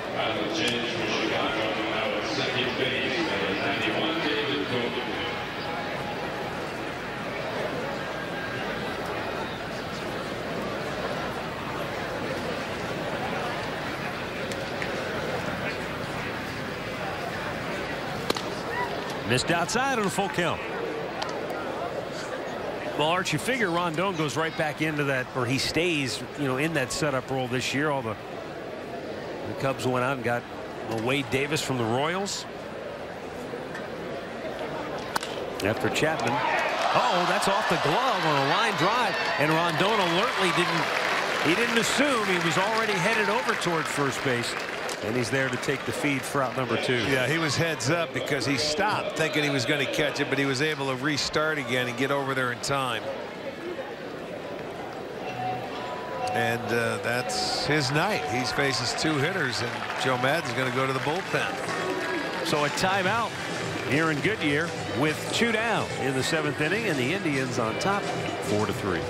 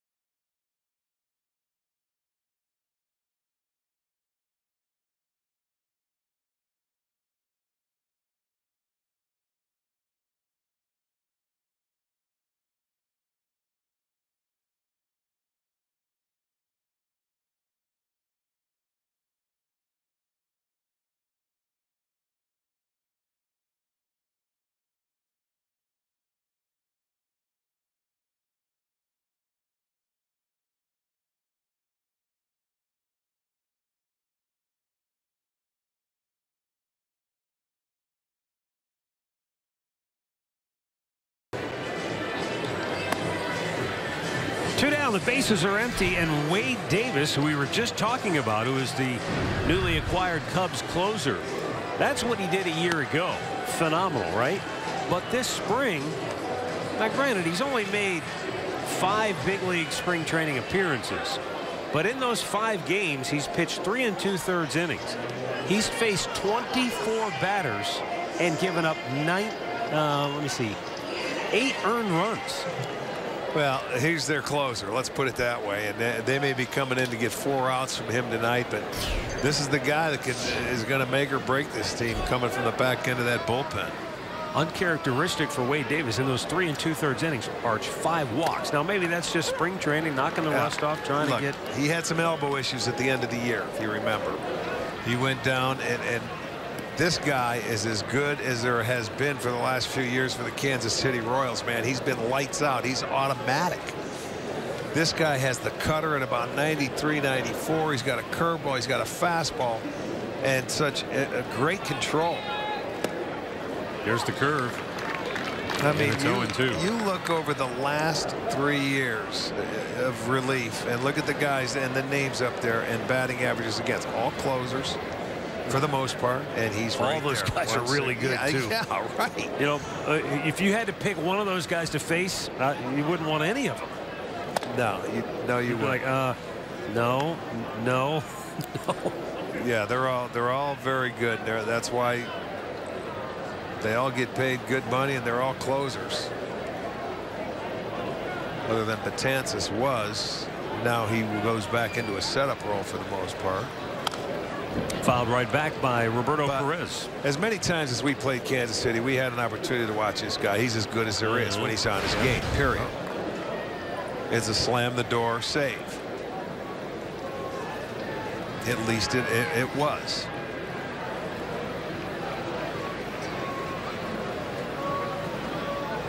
Now they traded with Kansas City, and Soler went over to Kansas City.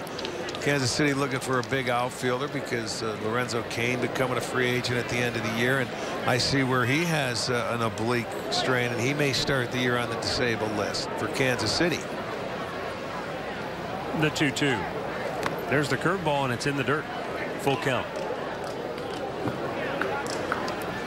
But you know what?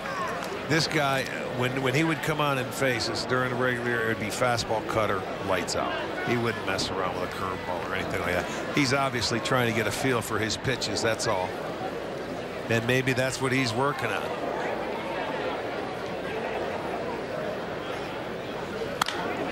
High pop-up. Should end the inning.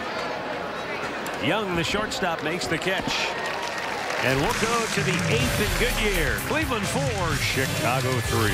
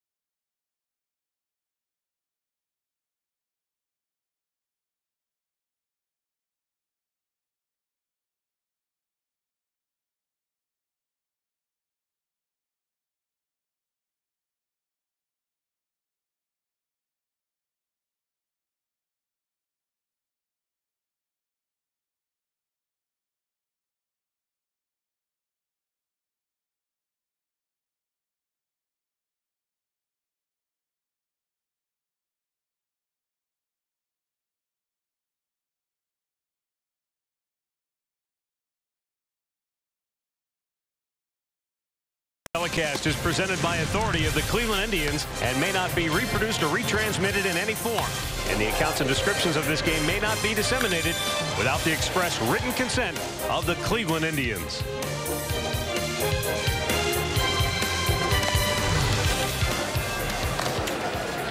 We go to the 8th inning in Goodyear, and we've got a new pitcher for the Indians, Nick Goody.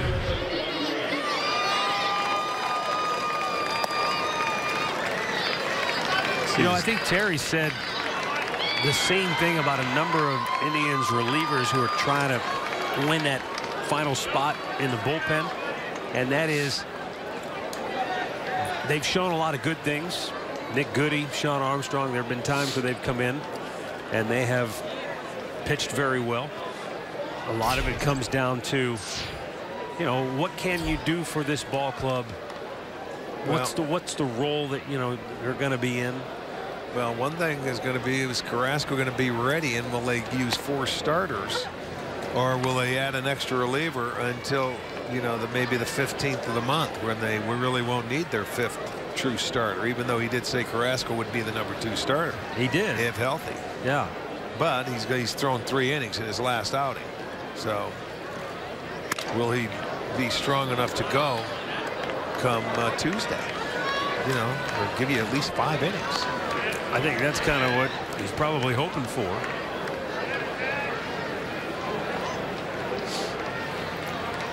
Defensively now for the Indians, Todd Isaacs takes over in center field. Yohan Medina is at third. Joe Seaver, who came in earlier, is at first, and Eric Krax is now behind the plate.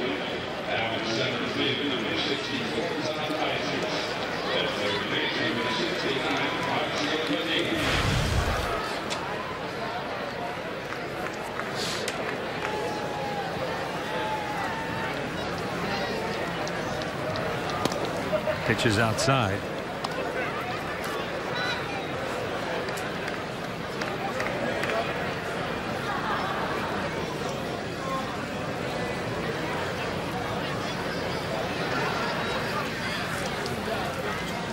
Wilson Contreras, 2 home runs on the night, but Nick Goody strikes him out. 1 down.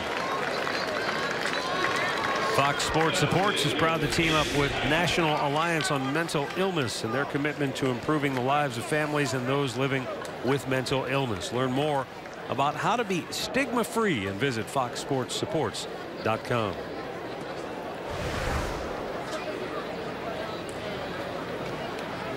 Ian Happ 0 for 2 on the night.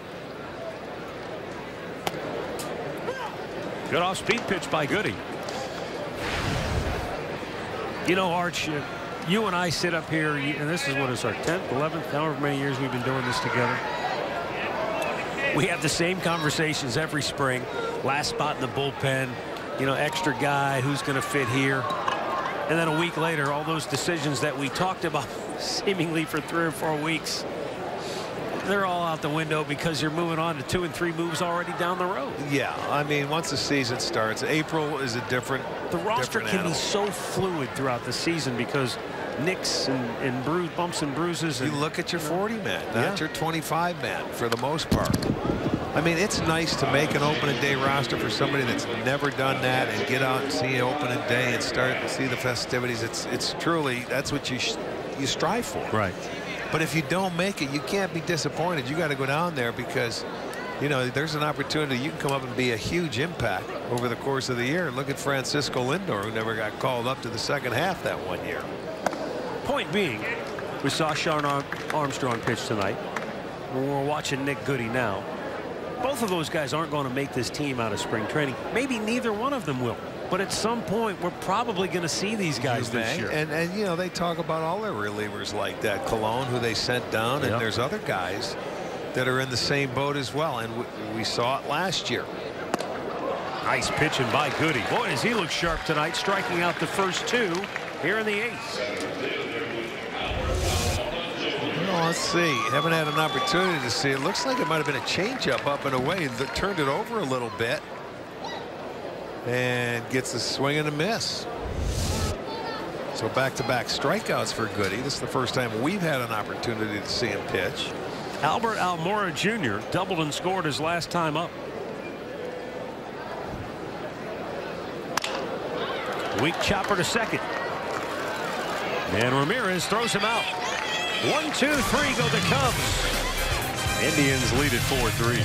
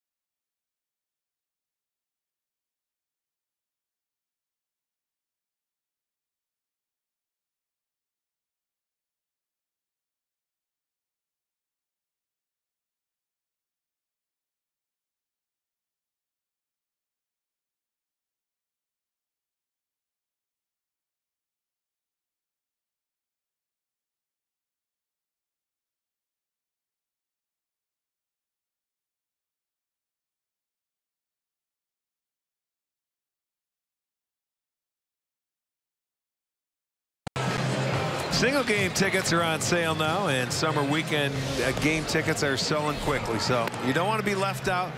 You want to lock in the best seats for the best prices this year, and as soon as possible. Go to Indians.com for more details. New pitcher for the Cubs is right-hander Pedro Strop. So Wade Davis came on to face one batter tonight. He retired Roberto Perez to end the inning. And so Pedro Strop, who pitched in 54 games last year, will come on to pitch here in the bottom of the 8th.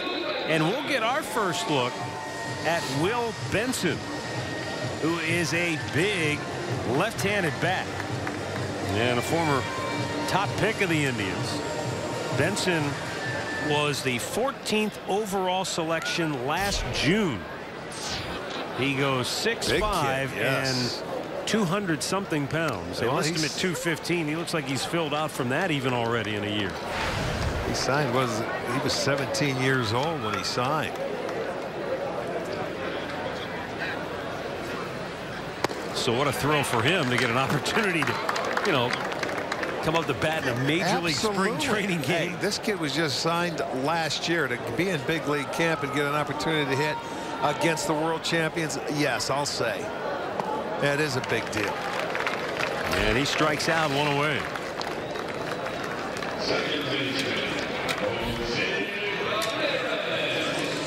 We'll go to the top of the order now. And Jose Ramirez, who will bat for the 4th time.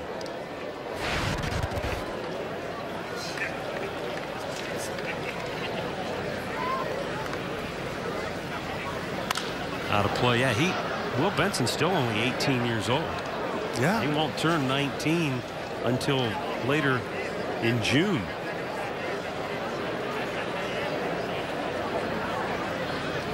Well, he saw a pretty nasty splitter right there from this guy. Ramirez shoots one through the right side. He has his first hit of the night. And a one-out base runner for the Indians here in the 8th. And Francisco Lindor going to get a pinch runner for Jose Ramirez, and that'll be Ivan Castillo. You know, Tito told us that he wants to see the guys who are starting tonight play most of the game. He said them out. None of these guys are going to play tomorrow, with it being a night game and then you've got a day game tomorrow. Right. So we're getting to that point in spring where you just want to start stretching guys out a little more. Yeah, you want to get your lineup going. You want them to start playing just about 9 innings, if not 9, because, you know, you come back Wednesday and it's a noon game. You know, so you're getting different times. But he wants to get it. He knows how important it is to get that lineup together. Lindor hits one high in the air, deep center. Almora back and makes the catch on the warning track. 2 down. Boy, that ball was smoked, and I'll tell you what, he went a long way to make a catch. A nice running catch here in left center field. He got on his horse. He's not going to take his eye off the ball and puts it away with room to spare. That's a fun play to make when you're a center fielder. Dead run, you know you're going to catch it, and you're not near the wall. Carlos Santana 0 for 3 on the night.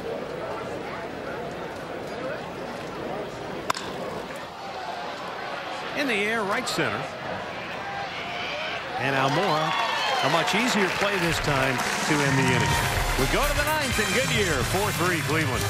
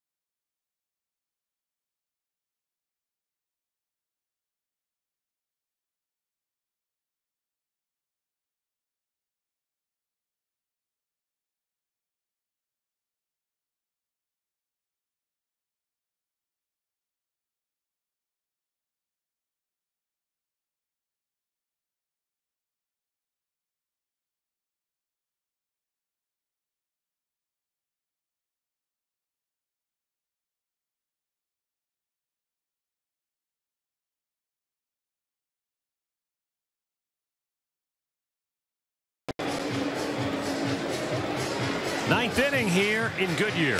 And the new pitcher is Kyle Crockett, who so far on the spring has pitched 9 innings, has given up 3 runs on 9 hits, has not walked a batter, and has struck out 12. Now, Kyle Crockett, you know, this is an interesting guy in that, okay, he's a left-handed reliever. He's only 25 years old. He was in the big leagues in just his 2nd pro season. And he pitched in 43 games that year and had a 1.80 ERA. And then the next year, the ERA skyrocketed to over 4. Last year, it was over 5. And people are wondering what's wrong with Crockett. They're asking Tito. They're asking Mickey. Look, the bottom line, as Terry Francona pointed out, is when we brought him up, he was a kid, very young. We were able to protect him in those 43 games. We didn't pitch him back-to-back. We let him rest. He came back, and he was strong every time he threw the ball. Right. Well, as he's progressed, they're asking him to do more things like pitch back-to-back or pitch 2 or 3 times in a span of 4 or 5 days. That's something he's got to try to overcome and get better at if he's going to stay and stick as part of the everyday bullpen core. And he's not an overpowering guy. He has to throw strikes. He has to control. You can't walk batters. He ended up walking too many batters, and maybe that's from fatigue. You know, when you ask a guy to do more than he's capable of doing, he can't find the strike zone. And there's nothing overpowering about him, but he has to throw strikes and keep you off balance and make you put it in play. He's trying to close out the Cubs here in the 9th. We'll go down and try to close out our telecast with Andre Knott, who's standing by with Frankie Lindor. Well, Frankie, first of all, you got to play almost 9 innings tonight. After going through the World Baseball Classic, what's it like coming back emotionally playing in a game like this? It's completely different. Completely different. I felt like I was season ready, and right now, emotions are a little. The adrenaline is not as high as like the World Baseball Classic, but still, it's still fun. It's a good crowd tonight, and you just got to make sure you work hard day in and day out and prepare yourself for the season. And I talked to Roberto earlier today, talked to Andrew Miller today about the World Baseball Classic. Andrew goes, it was fun. It was like a different game. And then I talked to Roberto, and he said, just like the World Series. Emotionally, how close is it to you to what the World Series was like comparing the World Baseball Classic? It felt like it was Game 6, Game 7 every day. I don't know for the other countries, but for us, we were trying to play as hard as we could and, keep the intensity as high as we could. I'm sure the other countries, the other players for the other countries, they were working very, very hard. I heard the DR in the Colombia game in Miami was crazy. The same thing with U.S. and Dominican game in Miami was insane as well. And the Netherlands, playing the Netherlands, they looked like they were giving their best. It's emotionally is different. It's different. You're playing for a whole country. You're not playing for a city. I love Cleveland. I love the tribe, but playing for Puerto Rico, it meant a lot for me. I always wanted to play for Team Puerto Rico, and now that I got the chance to do it, it's a dream come true. All right, now it's time for regular season, a week away. How prepared are you, and can you still build team camaraderie, things like that, since you guys, because it's been a different type of spring training? Yeah, for sure, for sure. I mean, the more time you spend with your teammates, the more together you're gonna get throughout the season. You keep on building it throughout the whole season. That way, for the playoffs, everybody has one goal in mind, has one thought process, and that's just winning and doing whatever it takes to win. And it's a long season. I found out last year it's a long season. There's going to be a lot of games played, a lot of at-bats, a lot of innings. You just got to make sure you stay within yourself day in and day out and keep supporting your teammate and try to win. At the end of the day, if you win, everybody gets along a lot better. Speaking of that, this will be the last thing I'll ask you. Javi Baez and you have been connected, it seems like, almost your whole life. You went right to his mom after they won the World Series, congratulated him. How weird was it that he had to be your second baseman in the World Baseball Classic? You see him out here. He's got a World Series tat. You guys got any deals to meet up in October, November this year? I hope so. I hope we meet up again. It's going to be fun. Playing the Cubs in the World Series, it should be fun, And to me, it's my first and only World Series I have, but it was just unreal. And playing the Cubs, the way the fans were, the way our fans were as well, it was pretty cool, pretty special, pretty unique. And I would love to be back, and I would love to play against the Cubs again. Why not? They're the best team right now, so you want to beat them. And playing against Javi my whole entire life, pretty much, it's just special. It's cool, and his family are awesome, and I wish him nothing but the best. Last thing, you took care of the national TV guys with your mom cooking for them last year. Matt and Rick and I, we don't have to make a date, but we expect a meal from Mrs. Lindor at some point in time. You never ask, man. All you got to do is ask. Mama will cook for him. We're asking right now. my mom got you. All right, here's a broken bat rolling to short. Yes, thank you. Shortstop. I didn't get no ground balls high. Well, now we're done. You can wrap it up. We appreciate it. Thanks, Take it away, Andre. Matt. Thanks, Frankie. Thanks, Tito. Thanks, Cleveland. 4-3, the Indians a winner.